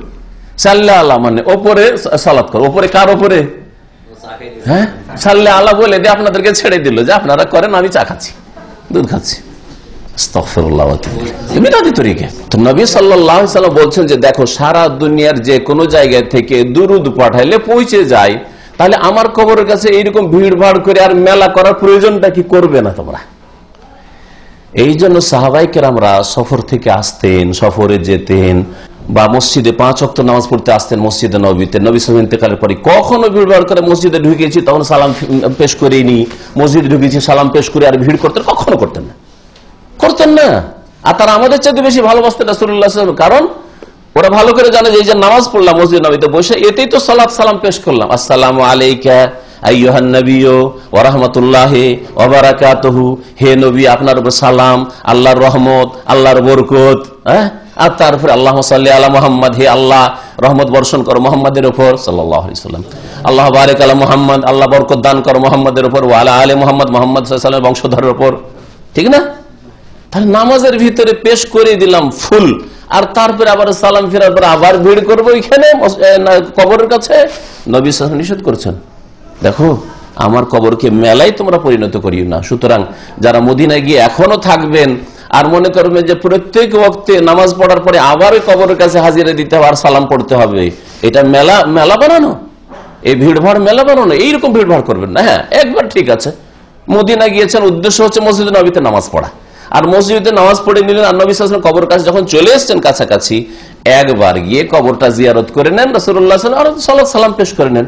নবী সাল্লাল্লাহু আলাইহি ওয়াসাল্লামের উপর, আবু বকরের উপর সালাম পেশ করেন, ওমরের উপর সালাম পেশ করেন, একবার। কিন্তু মদিনায় যতদিন থাকলেন প্রত্যেকদিন একবার করে, বা প্রত্যেকদিন 5 ওয়াক্ত 5 বার করে, এগুলো বিদাতি তরিকা। কেউ যদি বলে সুন্নতি তরিকা, তো প্রমাণ করুক। নবীর সাহাবীরা কেউ এরকম কাজ করতেন না, অথচ তারা আমাদের চেয়ে বেশি ভালোবাসতেন। আমাদের এক ফোঁটা ইসলামের জন্য রক্ত দিতে পারবো না, হ্যাঁ, ইসলামের জন্য গাল খেতে পারবো না। যদি আপনি গাল একবার খেয়ে না, বলবেনই না ইসলামের কথা, ঠিক না? রাসূলুল্লাহ সাহাবায়ে কেরামরা যারা ইরাক বিজয় করছেন, যারা রোম সাম্রাজ্য বিজয় করছেন, যারা পারস্য সাম্রাজ্য বিজয় করছেন, আর যারা মাতৃভূমির কথা চিন্তাই করছেন না, কোথা থেকে কোথায় চলে যাচ্ছেন, তাদের কবর, আবু আনসারীর কবর কোথায় জানেন? হ্যাঁ, তাহলে চিন্তা করেন আপনি, সাহাবাই কোথা থেকে কোথা পৌঁছে যাচ্ছেন, দিন ইসলামের খেদমত যে রাসূলুল্লাহ সাল্লাল্লাহু আলাইহি ওয়াসাল্লাম যে দিয়ে গেছেন সেটাকে সারা পৃথিবীর মানুষের কাছে পৌঁছাতে হবে, এই ছিল তাদের চিন্তা।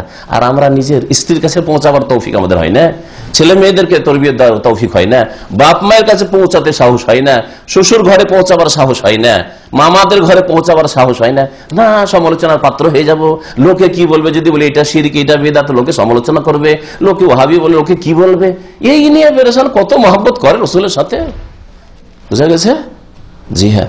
তো রাসূলুল্লাহ সাল্লাল্লাহু আলাইহি ওয়াসাল্লাম সাহাবায়ে কেরামরা এই নবীর ওসিয়তের আমল করেছেন, উপদেশের উপর। দেখো তোমরা ভিড় ভাড় করে যদি কবরের কাছে আসো তাহলে এটা মেলা বানিয়ে দেওয়া হবে, এই কাজ করিও না। আমার কবরের কাছে আসার উদ্দেশ্য হচ্ছে দুরুদ পেশ করা, সালাম পেশ করা। ওটা যে কোনো জায়গা থেকে হইতে পারে, মক্কা থেকে হইতে পারে, মক্কায় বসবাস করো, কুফায় বাস করো, কুফা থেকে হইতে পারে, মিশরে বাস করো, মিশর থেকে হইতে পারে, সারা দুনিয়ার যে কোনো জায়গা থেকে হইতে পারে। এই জন্য নবী সাল্লাল্লাহু আলাইহি ওয়াসাল্লাম এই কথা বলেছে। হাদিসটা আবু দাউদে রয়েছে, আর হাদিসের সনদ হচ্ছে হাসান, মানে সুন্দর, আর এর বর্ণনাকারীরা সবাই নির্ভরযোগ্য, বিশ্বস্ত। তারপরের হাদিস এর আগে এই হাদিস থেকে যা জানলাম অধিকাংশ বিষয়গুলো আলোচনা করেছে। নবী সাল্লাল্লাহু আলাইহি ওয়াসাল্লাম যে কবরের কাছে নামাজ পড়া শিরকের রাস্তা, এই রাস্তাকে বন্ধ করেছেন, তাই না? কবরের পাশে নামাজ পড়া শিরকের রাস্তা, যদি আল্লাহর জন্য নামাজ পড়েন তবু শিরকের রাস্তা। এই জন্য নবী সাল্লাল্লাহু আলাইহি ওয়াসাল্লাম বলছেন, দেখো তোমাদের বাড়িগুলি কবরের মতো পরিণত করিও, মানে কবরের কাছে যেমন নামাজ পড়ো না তোমরা জানো ইসলামের হুকুম, ঠিক তেমনি বাড়িকে নামাজবিহীন করিও না। আর কবর সম্পর্কে বাড়াবাড়ি করাও নিষেধ করেছেন। এই জন্য নবী সাল্লাল্লাহু আলাইহি ওয়াসাল্লামের কবরের কাছে মেলা করা নিষেধ করেছেন। মেলা করা মানে বাড়াবাড়ি করা। এখন কোন নেক মানুষ মারা গেছে আর তার কবর কাছে সকাল বিকাল ভিড় ভাড় লেগেই আছে, বসে কিছু লোক কোরআন পড়তেই আছে, হ্যাঁ, সব সময় মানুষ সেখানে হাজির, মানুষ ছোটানি নাই সেখান থেকে, তাহলে এটা মেলা মেলা লাগিয়ে দেওয়া। আর এইভাবে ধীরে ধীরে লোক সংখ্যা বাড়বে, আর দুর্বল ইমানের মানুষদের ইমানকে ইবলিস শয়তান, মানুষ শয়তান, জিন শয়তানে কেড়ে নেবে। যে এরা ওলিউল্লাহ ছিল তখন দিতে পারে, এরা মরেও মরে না, আরো শক্তিশালী হয়ে যায়। এসব কথাই শিখায় কবর মাজারপন্থীরা। এই হাদিস থেকে আমরা জানতে পারলাম যে মাশরুইয়াতুস সালাত ওয়াস সালাম আলাইহি ফি জামি আনহাইল আরদ, পৃথিবীর যে কোনো কোনায় থাকেন না কেন সেখান থেকেই নবী সাল্লাল্লাহু আলাইহি ওয়াসাল্লামের উপর সালাত সালাম পেশ করা শরীয়ত সম্মত, ওখান থেকে পেশ করবেন। আপনি কখনোই কথা চিন্তা করবেন না যে আল্লাহ রাসূল কবর কাছে যেতে পারলাম না, সেই জন্য আমি হয়তো ভাগ্যবান হইলাম না। না, আলহামদুলিল্লাহ ভাগ্যবান যে আপনি দুরুদ বেশি পেশ করতে পারছেন। আর মদিনায় বসবাস করে আর গোটা সপ্তাহে একবার দুরুদ পড়া তৌফিক হয় না, সালাম পড়া তৌফিক হয় না, বা নামাজ ঠিক করে পড়েন না। তার চেয়ে তো অনেক ভালো যে আপনি 10,000 কিলোমিটার দূরে থাকেন মক্কা মদিনা থেকে, কিন্তু আলহামদুলিল্লাহ রাসূলুল্লাহ সাল্লাল্লাহু আলাইহি ওয়াসাল্লাম নিয়ে আসা দিনকে ভালোবাসেন এবং সুন্নতি তরিকাতে আপনি সালাত সালাম পেশ করেন। তারপরে এই হাদিস থেকে আরো জানতে পারলাম যে আন্নাহু লা মাজিয়াতা লিল কুরবে মিন কবরিহি সাল্লাল্লাহু আলাইহি ওয়াসাল্লাম, রাসূলুল্লাহ সাল্লাল্লাহু আলাইহি ওয়াসাল্লাম কবরের নিকটবর্তী হয়ে কোনো ইবাদত করলে, কোনো কাজ করলে বা দুরূদ সালাম পেশ করলে বেশি বৈশিষ্ট্য হবে এটা না। যদি নবীর কবরের কাছে সালাত সালাম পেশ করলে বেশি গুণের হইতো, তাহলে নবী কেন বলবেন যে তোমাদের সালাত সালাম যে কোনো জায়গা থেকে পৌঁছে, এই কথা কেন বলবেন? তাহলে বলতেন যে হ্যাঁ আমার কবরের কাছে এসে যদি সালাত সালাম পেশ করো তাহলে বেশি সওয়াব পাবে, বলেছেন। বরং বলছে ফাইন্না সালাতাকুম তাবলুগুনি হাইসু কুনতুম, তোমরা যেখানে থাকো না কেন সেখান থেকে আমার কাছে তোমাদের সালাত দুরুদ পৌঁছে যায়। নবী সাল্লাল্লাহু আলাইহি ওয়াসাল্লাম তাওহীদের হেফাজতের জন্যই এই কথাটা বলেছেন, যে হাদিসটা তাওহীদের হেফাজতের জন্য। আমার কবরকে মেলা বানাবে, মেলা বানাতে বানাতে ভাববে যে তাহলে কিছু পেতে পারি এখানে, আর এখানে আসে বিশেষ কিছু বৈশিষ্ট্য হাসিল হইতে পারে ইত্যাদি। ওয়ান আলী ইবনুল হুসাইন রাদিয়াল্লাহু আনহুম আন্নাহু রাআ রাজুলান ইয়াজিউ ইলা ফুরজাতিন কানাত ইনদা কবরিন নবী সাল্লাল্লাহু আলাইহি ওয়াসাল্লাম ফায়াদখুলু ফিহা ফায়াদউ ফানাহাহু। আলী ইবনে হুসাইন, আলী ইবনে হুসাইন ইবনে আলী ইবনে আবি তালেব, ইনি হুসাইনের ছেলে আলী। আর হুসাইন কার ছেলে? আলীর ছেলে, হ্যাঁ, বড় আলী, চতুর্থ খলিফা আলী। আর আলী কার ছেলে? আবু তালেবের ছেলে। বুঝতে পারলেন না? এই আলী ইনি হচ্ছেন ছোট আলী। ছোট আলী মানে মান সম্মানের না, বয়সের দিক থেকে বলছি। চতুর্থ খলিফার নাতি এটা, আলী ইবনুল হুসাইন বিন আলী রাদিয়াল্লাহু আনহু। হুসাইন রাদিয়াল্লাহু তাআলা আনহু যিনি শহীদ হয়েছেন কারবালায়, তার ছেলে আলী, যার উপাধি ছিল জাইনুল আবেদিন। কি ছিল উপাধি? জাইনুল আবেদিন। নামটা শুদ্ধ করে নেন। আমাদের দেশের লোকেরা কি করে? জয়নাল আবদিন। একটা জাইনুলকে জয়নাল বানিয়ে দিল, আর আবেদিনকে আবদিন করে দিল, দিয়ে অর্থই পাল্টে দিল, কোনো অর্থই থাকলো না, তর্জমাই থাকলো না তার। কত বিকৃতি! জাইন মানে হচ্ছে অলংকার, এই জন্য জিনত, জিনত মানে অলংকার, তাই না? ওয়ালা ইউবদিনা যিনাতাহুন্না, যাইন মানে অলংকার, আর আবেদিন মানে ইবাদতকারী। ইবাদতকারীদের অলংকার শোভা ছিলেন ইনি। এই উপাধি তাবেইনরা তাকে দিয়েছিলেন এই জন্য যে এত বেশি ইবাদত বন্দেগী করতেন, ফরজের পর নফল ইবাদত বন্দেগী, বেশি বেশি কোরআন তেলাওয়াত, বেশি বেশি নামাজ পড়া, লম্বা তাহাজ্জুদ পড়া, সালাতুদ দুহা পড়া, খুব বেশি নফল পড়তেন।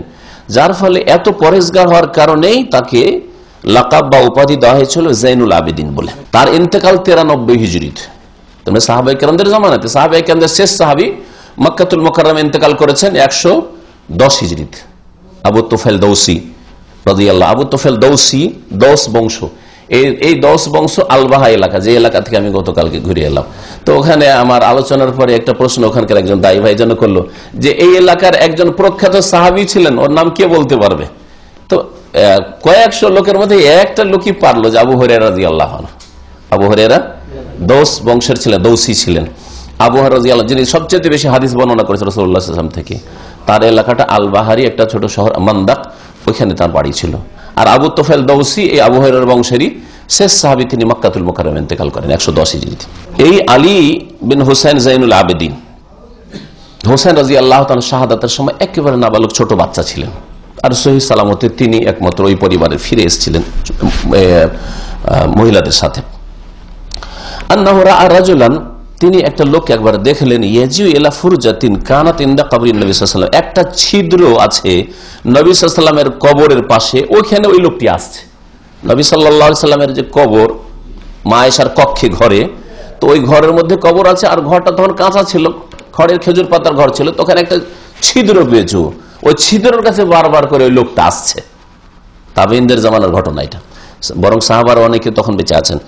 ওই লোকটি আসছে ওই সময়, আর আসার পর কি করে বারবার এসে ফায়াদখুলু ফিহা, আর বারবার ওই ছিদ্র দিয়ে ঢুকছে, ফায়াদু, আর দোয়া করেছে, মানে কবরের কাছে ভিতরে গিয়ে ওখানে দোয়া করেছে। ফানাহাহু, তখন আলী জাইনুল আবেদিন, চতুর্থ খলিফা আলী রাদিয়াল্লাহু তাআলা আনহুর নাতি, আর হুসাইন যে আল্লাহর রাস্তার শহীদ, মজলুম, এই হুসাইন রাদিয়াল্লাহু তাআলা আনহুর ছেলে, তিনি কি বলছেন? ভালো কাজ করছো, নবীর মহব্বত পেশ করছো, আশেকে রসুল নাকি, কি বলছে? ফানাহাহু, নিষেধ করলেন যে ঘন ঘন তুমি এসে নবীর কবর কাছে কেন ঢুকছো তুমি এখানে, নাহাহু, নিষেধ করলেন।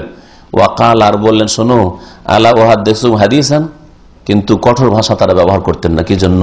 কারণ উত্তম ভাষায় যদি ভালো কথা বলেন তো সবাই কবুল করবে। দেখো, তোমাদেরকে কি একটা হাদিস শুনিয়ে দেব, রসুলের হাদিস, আমার জন্য মানা ফরজ, তোমার জন্য মানা ফরজ। হ্যাঁ, আমি নিজের কথা বলছি না, এই জন্য দলিল ভিত্তিক কথা বলতে হবে। তিনি নিজের কথা শুধু বললেন না, দলিল বলছেন। তোমাদেরকে একটা হাদিস শুনিয়ে দেব, কি সামিআতুহু মিন আবি, যা আমি আমার পিতার কাছ থেকে শুনেছি। তার পিতাকে হুসাইন রাদিয়াল্লাহু তাআলা আনহু, আন জাদ্দি, আর আমার পিতা বর্ণনা করেছেন আমার দাদা থেকে, কে? আলী রাদিয়াল্লাহু, চতুর্থ খলিফা থেকে। আর আলী রাদিয়াল্লাহু তাআলা আনহু আন রাসূলিল্লাহ, তার শ্বশুর, চাচাতো ভাই, রাসূলুল্লাহ সাল্লাল্লাহু আলাইহি ওয়াসাল্লাম থেকে বর্ণনা করছেন। কালা, রাসূলুল্লাহ সাল্লাল্লাহু আলাইহি ওয়াসাল্লাম বলেছেন, লা তাত্তাখিযু কবরি ঈদান, আমার কবরকে তোমরা মেলায় পরিণত করিও না, ভিড় ভাড় করে আসিও না দলবদ্ধ ভাবে, আর সময় নির্ধারণ করিও না যে অমুক তারিখে অমুক দিনে আসবো। ওরস কখন লাগায় আমাদের দেশের বিদআতপন্থীরা, কবর মাজারপন্থীরা? ওরস কোন দিনকে বলে জানেন না? জানেন না? ওরসের শাব্দিক অর্থ হচ্ছে বিবাহ, আর এরা ওই পীরের বিবাহ লাগায় কোন দিন জানেন? মৃত্যু দিবস। পীর যদি হয় তো পীরের মৃত্যু দিবসকে ইয়াউমুল ওয়াফাত বলে না, ওয়াফাতের দিন, ইন্তেকালের দিন বলে না। কারণ তাদের কাছে মরেইনি তো পীর, বেঁচে আছে, ওদেরকে দিচ্ছে তো রুজি রুটি, সব রুজি রুটি দিচ্ছে। আর বাংলাদেশের অশান্তি দূর হয় না, রুজি রুটি দিচ্ছে। আর ইরাকের অশান্তি আব্দুল কাদের জিলানী দূর করতে পারে না, আর রুজি রুটি দিচ্ছে। আর ভারতের খাজা মঈনুদ্দিন চিশতি ভারতের দাঙ্গা ফাসাদ দূর করতে পারে, বালা মুসিবত দূর করতে পারে না মুসলিমদের? বলেন তো দেখি, কেউ আল্লাহ ছাড়া কিছু দিতে পারে না, সব শিরকি কথা। রাসূলুল্লাহ সাল্লাল্লাহু আলাইহি ওয়াসাল্লাম বলে, লা তাত্তাখিযু কবরি ঈদান, আমার কবরকে তোমরা মেলার স্থানে পরিণত করিও না। কথা কমপ্লিট হয়নি। ছিলাম যে পীরদের কবরে যে বছরে একবার বা দুইবার একটা মেলা লাগায়, ওই মেলার নাম হচ্ছে ওরস। শুধু ওরস না, ওরসের মেলাও বলে বাঙালিরা, বলে না? হিন্দুদের পূজার মেলা আর মুসলিমদের ওরসের মেলা। এই ওরস শব্দটা কোত্থেকে আসলো সাধারণ মানুষ বেচারারা জানে না, আর বিদাতি মোল্লারা চোখে ধুলা দিয়ে রেখেছে। ওরস মানে হচ্ছে বিবাহ শাদী। সৌদিরাকে যে জিজ্ঞেস করবেন, আরুস বলে পাত্রীকে, কন্যা যার বিবাহ হচ্ছে আরুস, আর আরিস বলে বরকে, আরিস বলে আইন রা ইয়াসিন মানে আরিস মানে বর, আর আরুস মানে হচ্ছে মহিলা, যে মেয়ের বিয়ে হচ্ছে যুবতী, ওকে বলা হয় আরুস বলা হয়। আর ওই যে ড্রেসটা যদি লেডিস মার্কেটে চলে যায়, যে বিবাহের দিনের ড্রেসটা তৈরি করা হয় মেয়েটার, ওইটার নাম হচ্ছে আরুসা, নাম হচ্ছে আরুসা, বুঝলেন।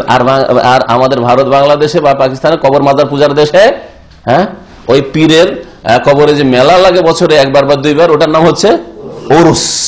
কেন ওরস? ওরস দিনটা কোন দিনটা তাদের কাছে? মৃত্যুর দিন, কিন্তু মৃত্যুর দিন বলে না, মৃত্যু দিবস বলে না। শেখ মুজিব সাহেব হইলে তার মৃত্যু দিবস বলবে, আর জিয়াউল হক হইলে তার, জিয়াউর রহমান হইলে তার মৃত্যু দিবস বলবে, তাই না? কিন্তু পীর সাহেব হইলে মৃত্যু দিবস বলে, বেয়াদবি হয়ে যাবে, তারা তো মারা যান না, তারা মারা যান না, বেয়াদবি হয়ে যাবে। সেজন্য কি বলতে হবে?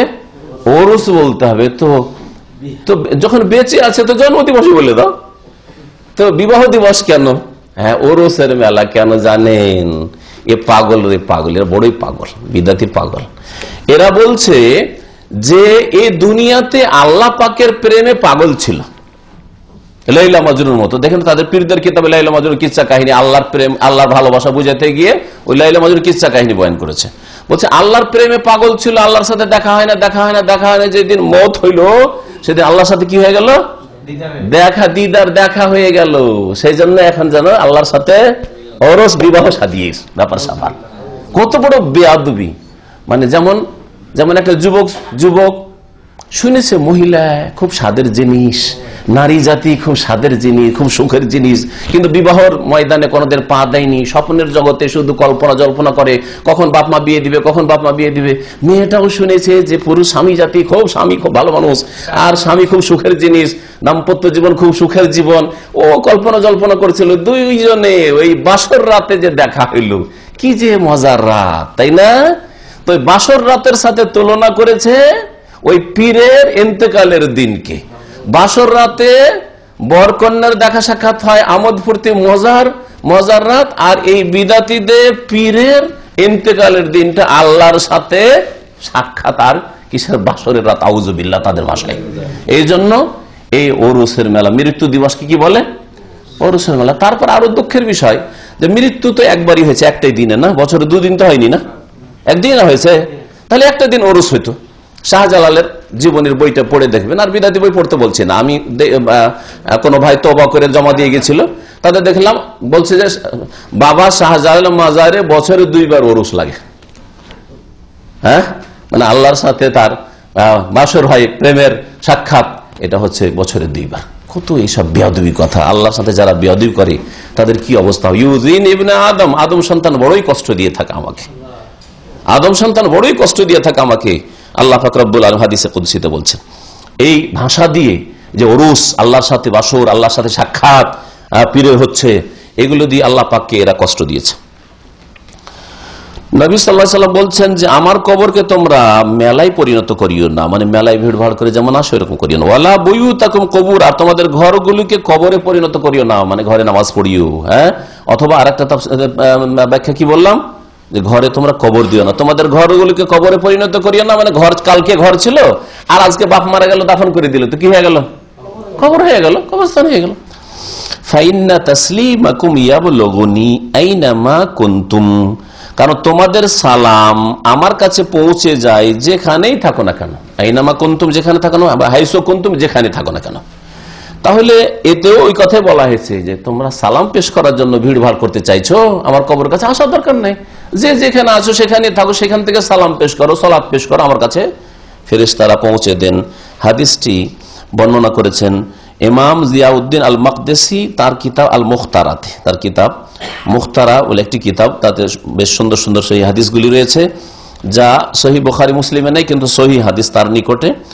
ইমাম জিয়াউদ্দিন আল মাকদেসির কিতাব আল মুখতারা লিদিয়া। এই হাদিস থেকে জানতে পারলাম যে কবরের নিকটে দোয়া করা নিষেধ। কারণ আলী জাইনুল আবেদিন কি করলেন? ওই লোকটা দোয়া করছিল, আল্লাহর কাছে দোয়া করছিল, কিন্তু নবীর কবরের কাছে, তাই না? যে নবীর কবরের পাশে আল্লাহর কাছে দোয়া করবো নিষেধ করলেন। তাহলে বোঝা নবীর কবরের কাছে গিয়ে দোয়া করা, চেষ্টা করা, যে ওখানে গেলে হটলাইন আছে, তাড়াতাড়ি দোয়াটা কবুল হবে, এটা বিদআতি আকীদা। যদি আল্লাহর কাছে চান, আর যদি কবরওয়ালার কাছে চান তো বড় শিরক হয়ে যাবে। কবরওয়ালার কাছে চাইলে বড় শিরক হবে। আর যদি আল্লাহর কাছে চান তাহলে এটা শিরকের রাস্তা। শিরকের রাস্তা নবী সাল্লাল্লাহু আলাইহি ওয়াসাল্লাম বন্ধ করেছেন। বিদআত, আর বিদআত হচ্ছে শিরকের রাস্তা। এই হাদিস থেকে আরো জানতে পারলাম যে কোন মানুষ যদি ভুল কাজ করে, অন্যায় কাজ করে, তাহলে কি করতে হবে? উত্তম পন্থায় অন্যায়ের প্রতিবাদ করতে হবে। আর যে অজ্ঞ, জানে না, মূর্খ, তাকে শিখাইতে হবে। আলী জাইনুল আবেদিন শিখিয়ে দিলেন, নিষেধ করলেন আর শিখিয়ে দিলেন। দেখো রসুলের হাদিস বলবো কি, রসুল এইরকম বলেছেন সাল্লাল্লাহু আলাইহি ওয়াসাল্লাম, সুতরাং তুমি এরকম কাজ করিও না। তারপরে এই হাদিস থেকে আরো জানতে পারলাম আলমানু মিনাস সাফার লিজিয়ারাতি কবর রাসূল। রাসূলুল্লাহ সাল্লাল্লাহু আলাইহি ওয়াসাল্লাম কবরের উদ্দেশ্যে সফর করা ঠিক নয়। আর কবরের উদ্দেশ্যে সফর করা যদি সওয়াবের কাজ হইতো তো নবী সাল্লাল্লাহু আলাইহি ওয়াসাল্লাম এর জন্য উৎসাহিত করতেন। তার জন্য উৎসাহিত না করে, কবর জিয়ারতের জন্য সফর করা উৎসাহিত না করে উল্টোটাতে উৎসাহিত করছেন। তোমরা নিজ নিজ জায়গা থেকে সালাম পেশ করো, সালাম পৌঁছে যাবে। বোঝা গেছে না? তাহলে এইভাবে এই হাদিস প্রমাণ করে যে রসুলের কবর জিয়ারতের জন্য সফর করার প্রয়োজন নেই, সফর করা চলবে না।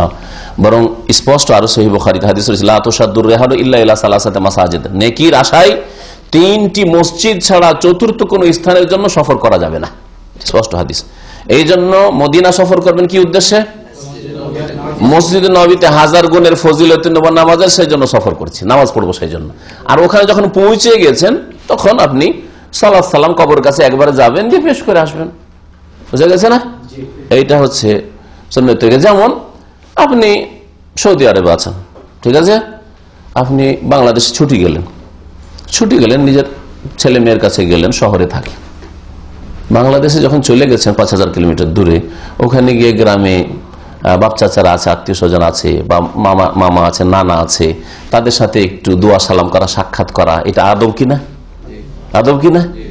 যখন বাংলাদেশে পৌঁছে গেছে ঠিক আছে, কিন্তু এখানে যতদিন আছেন হচ্ছে না।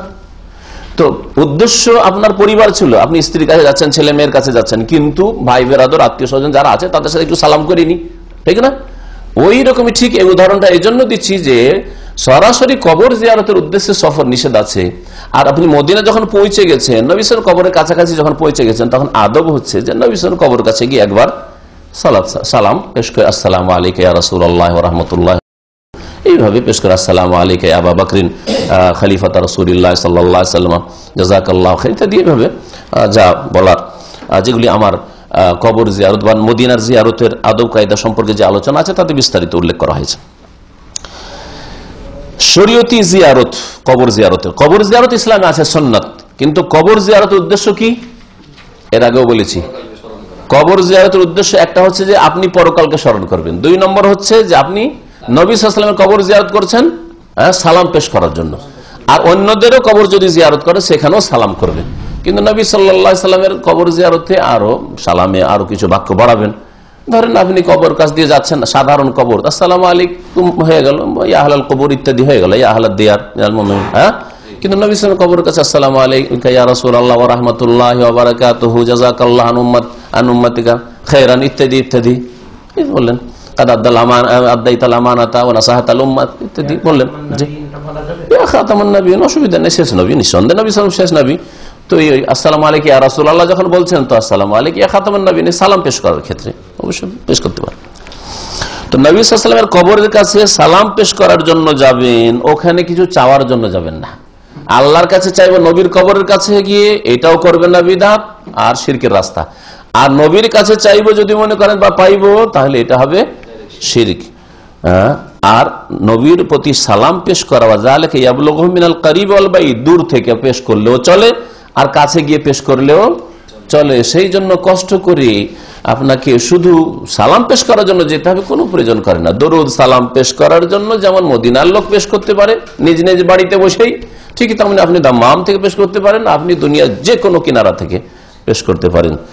এটাই জানলাম এইসব হাদিসগুলি থেকে। আল্লাহ পাক রব্বুল আলামিন যেন আমাদেরকে সহি আকীদা গ্রহণের তৌফিক দান করেন এবং কোরআন এবং হাদিস মোতাবেক চলার তৌফিক দান করেন। সাল্লাল্লাহু আলা নবিয়িনা মুহাম্মদ ওয়া আলা আলিহি ওয়া সাহবিহি আজমাইন। রাসূলুল্লাহ সাল্লাল্লাহু আলাইহি সাল্লামের কবর যারা মদিনা চলে গেছে তার জন্য মুস্তাহাব। জি হ্যাঁ, ওয়াজিব নাই যে হজে হাজির জন্য ওয়াজিব, এরকম কোনো হুকুম নেই। আর হজের সাথে কোনো সম্পর্ক নেই। হজ মক্কায়, মেনা, আরাফা, মুজদালিফা নিয়ে হজ শেষ হয়ে যায়। তবে যারা জীবনে একবার হজে আসছে তাদের জন্য উচিত হবে যে মক্কা যখন পৌঁছে মদিনাও চলে যায়, আর হয়তো আসতে পাবো না। আর আপনারা যারা হয়তো হজে এখান থেকে যাচ্ছেন, আবার তারপরে ঘন ঘন যে কোনো সময় মদিনা যেতে পারবেন, তো কোনো প্রয়োজন করে না। যে আপনাকে মদিনা যেতেই হবে, শুধু হজ করে চলে আসলেন আগে বা পরে, আপনি কখনো মদিনা গেলেন, আর মদিনা গেলে নামাজ পড়ার জন্য মসজিদ নববীতে, তারপরে যখন পৌঁছে গেছেন তখন সালাম করে আসবেন সেখানে। 5 ওয়াক্ত নামাজ ছাড়া নবীর দুরূদ কিভাবে পড়তে হবে? 5 ওয়াক্ত নামাজ ছাড়া নবীর প্রতি দুরূদ হচ্ছে যখনই নবীর নাম আসবে পড়াতে আসুক আর শোনাতে আসুক সাল্লাল্লাহু আলাইহি ওয়াসাল্লাম। আর বিশেষ বিশেষ সময়ে দুরূদ পড়ার কথা হাদিস আছে, ওই সময়গুলি আমার একটা নবী সাল্লাল্লাহু আলাইহি ওয়াসাল্লামের দুরূদ সালাম সম্পর্কে একটা বক্তব্য আছে, শুনে নেবেন। কোন কোন ক্ষেত্রে কোন কোন জায়গায় নবী সাল্লাল্লাহু আলাইহি ওয়াসাল্লাম দুরূদ পড়তে উৎসাহিত করেছে, তার মধ্যে জুমার দিন বেশি বেশি আপনি সারা দিন যেমন আল্লাহ পাকের জিকির আজকার করবেন, আল্লাহুম্মা সাল্লি আলা মুহাম্মাদ ওয়া আলা আলি মুহাম্মাদ কামা সাল্লাইতা আলা ইব্রাহিম ওয়া আলা আলি ইব্রাহিম ইন্নাকা হামিদুম পড়তে থাকেন আপনি, সমস্যা নেই। হ্যাঁ, দলগত না, দল বেঁধে পড়া বিদআত, যেটা আমাদের দেশে চলে, জলসাতে হোক আর মিলাদ বানিয়ে হোক আর কিছু করে হোক, বোঝা গেছে। দল বেঁধে এক সুরে পড়া বিদআত, জিকিরও বিদআত, সম্মিলিত দোয়াও এইভাবে বিদআত, আর সম্মিলিত দুরূদ সালাম পেশ করাও বিদআত। আর একা একা যদি পড়ে আর চিৎকার করে রাস্তায় যাচ্ছে আসসালাতু ওয়াসসালামু আলাইকা ইয়া রাসূলুল্লাহ, বিদআত এটা। নবী সাহাবীরা এরকম পাগলামি করেন না যে রাস্তায় যাবে আর বলবে আসসালামু আলাইকা ইয়া রাসূলুল্লাহ, আসসালামু আলাইকা ইয়া রাসূলুল্লাহ। জি, বাবু সালাম থেকে বেরোচ্ছে একটা মিসরি আমাদের ছাত্র জীবনে, আর আসসালামু আলাইকা ইয়া রাসূলুল্লাহ এটা বলে যদি থাকতো তো বিদআতই হইতো। তার সাথে মাদাদি ইয়া রাসূলুল্লাহ, মানে হে রাসূলুল্লাহ সাহায্য করেন, শিরক করলো। জি হ্যাঁ, এইভাবে দোয়া করা যাবে কিনা, আল্লাহ আমার সালাম আপনার রাসূলের নিকট পৌঁছে দেন, এইভাবে দোয়া করা যাবে? হ্যাঁ, আল্লাহ আমার সালাম তোমার নবীর কাছে পৌঁছে দাও বলতে পারেন, কিন্তু না বলে এটা মানে বেকার কথাই খানিকটা। কারণ আল্লাহ আগে নিশ্চয়তা দিয়েছেন যে আপনি দুরূদ পড়লে, যতক্ষণ এই কথাটা বললেন ততক্ষণ আরেকবার দুরূদ পড়ে নিতে পারতেন, কারণ অটোমেটিক্যালি লাগানোই আছে ফেরেশতা এই ডিউটিতে। তার উপরে আল্লাহকে তাগিদ করছেন যে আল্লাহ কি জানি ফেরেশতা না বললে যে আমার দুরূদটা পৌঁছে দেন। হ্যাঁ, পাগলামি এটা খানিকটা। একজন মুমিন মানুষ তার মূল্যবান সময়কে বেকার কাজে, ফালতু কাজে লাগায় না। হ্যাঁ, সার্থক জীবন, সুতরাং সার্থক জীবনে স্বার্থে লাগায়। আমি হে আল্লাহ আমার এই সালাত সালামটা তোমার নবীর কাছে পৌঁছে দাও, এটা যতক্ষণ বলতে লাগলো ততক্ষণ আল্লাহুম্মা সাল্লি আলা মুহাম্মাদ পড়ে দিতে পারতাম, হ্যাঁ সাল্লাল্লাহু আলাইহি সাল্লাম পড়ে দিতে পারতাম, ঠিক না? তো আমি কাজে লাগালাম, 10 বার রহমত নাযিল হলো, আপনার 10 বার হলো না। আল্লাহ বলছে আরে বেকুব, আমি তো ফেরেশতাকে লাগিয়ে রেখেছি, তোর বলার কি প্রয়োজন করে? হ্যাঁ, ফেরেশতা তো লাগানোই আছে সবসময়, শুধু সিজদার অবস্থায় না। এটা ভুল কথা, এটা ভুল কথা। আল্লাহ সব জায়গায় দেখছেন, এটা মনে রাখতে হবে। খালি নামাজের সিজদার অবস্থায় দেখছেন, যারা মনে রাখে তার নামাজের অবস্থায় খুব পরোজি মানুষ, আর দোকানে গেলে ঝুঠা কথা বলে, আর কফিলে চুরিও করতে পারবে, কথা বুঝতে পারছেন? বেঈমানি খেয়ানত করতে পারে, যেমন আল্লাহ সবসময় আমাকে দেখছেন, ডিউটি করেছে এখানেও দেখছেন, যেমন নামাজে আল্লাহ দেখছেন। হাজির নাজির কথাটা এক অর্থে ঠিক আর এক অর্থে ঠিক না। হাজির মানে উপস্থিত, আল্লাহর জ্ঞান যদি বলেন আর ক্ষমতা, তাহলে আল্লাহ উপস্থিত, কিন্তু আল্লাহ পাকের সত্তা হাজির, আল্লাহর সত্তা আর হাজিমে। সুতরাং হাজির যদি বলেন যে সত্তাগত ভাবে হাজির, তাহলে অন ইসলামিক কথা, হ্যাঁ, এটা জায়েজ নয়। আর যদি বলেন আল্লাহ পাকের এলম হাজির, সবকিছু আল্লাহ দেখছেন, জানছেন, আল্লাহ পাকের ক্ষমতা হাজির, আল্লাহর ক্ষমতার বাইরে যেতে পারে না কেউ, তাহলে ঠিক আছে। আর নাজির কথাটা, নাজির মানে যিনি দেখছেন, নাজের নজর থেকে তিনি নজর রাখছেন, তো এটা ঠিক যে আল্লাহ পাক আরশ আজিম থেকে সব কিছুর উপর, সব সূক্ষ্ম জিনিসের উপর নজর রাখছেন। দিয়ে নামাজ পড়বে, বিনা বাতিতে নামাজ পড়বে, অসুবিধা নেই। কিন্তু যেসব জায়গাতে সাপ বিচ্ছুর আশঙ্কা আছে ওখানে অন্ধকার নামাজ পড়বে না, আর এমনি অন্ধকার নামাজ পড়তে পারে। আর অন্ধকার করতেই হবে তাহাজ্জুদের জন্য, এটাও কোনো জরুরি নেই, বাতি দিবে, অসুবিধা। বাতি দিলে একটু খুশুখুশু হয়তো কম হয়, আশেপাশে লোকজন আছে হয়তো, এইটাই হয়তো ভাবছে, কিন্তু না, এটা কোনো শরীয়তি বিষয় নাই। লাইট দিলেও তাহাজ্জুদ পড়তে পারেন, আবার অন্ধকার করেও তাহাজ্জুদ পড়তে পারেন। যদি দেখেন রুমে লোকেরা শুয়ে আছে আর লাইট জ্বালেন, তাহলে মানুষকে কষ্ট দিলেন, এই তাহাজ্জুদ পড়ে গুনাহ হবে। মসজিদের ভিতরে দুটোই করতে পারেন, লাইট জ্বেলেও পড়তে পারেন। আর অধিকাংশ মানুষ কি চাইছে? লাইট জ্বালতে চাইছে, কোনো অসুবিধা। অধিকাংশ অন্ধকার করতে চাইছে, কোনো অসুবিধা নেই।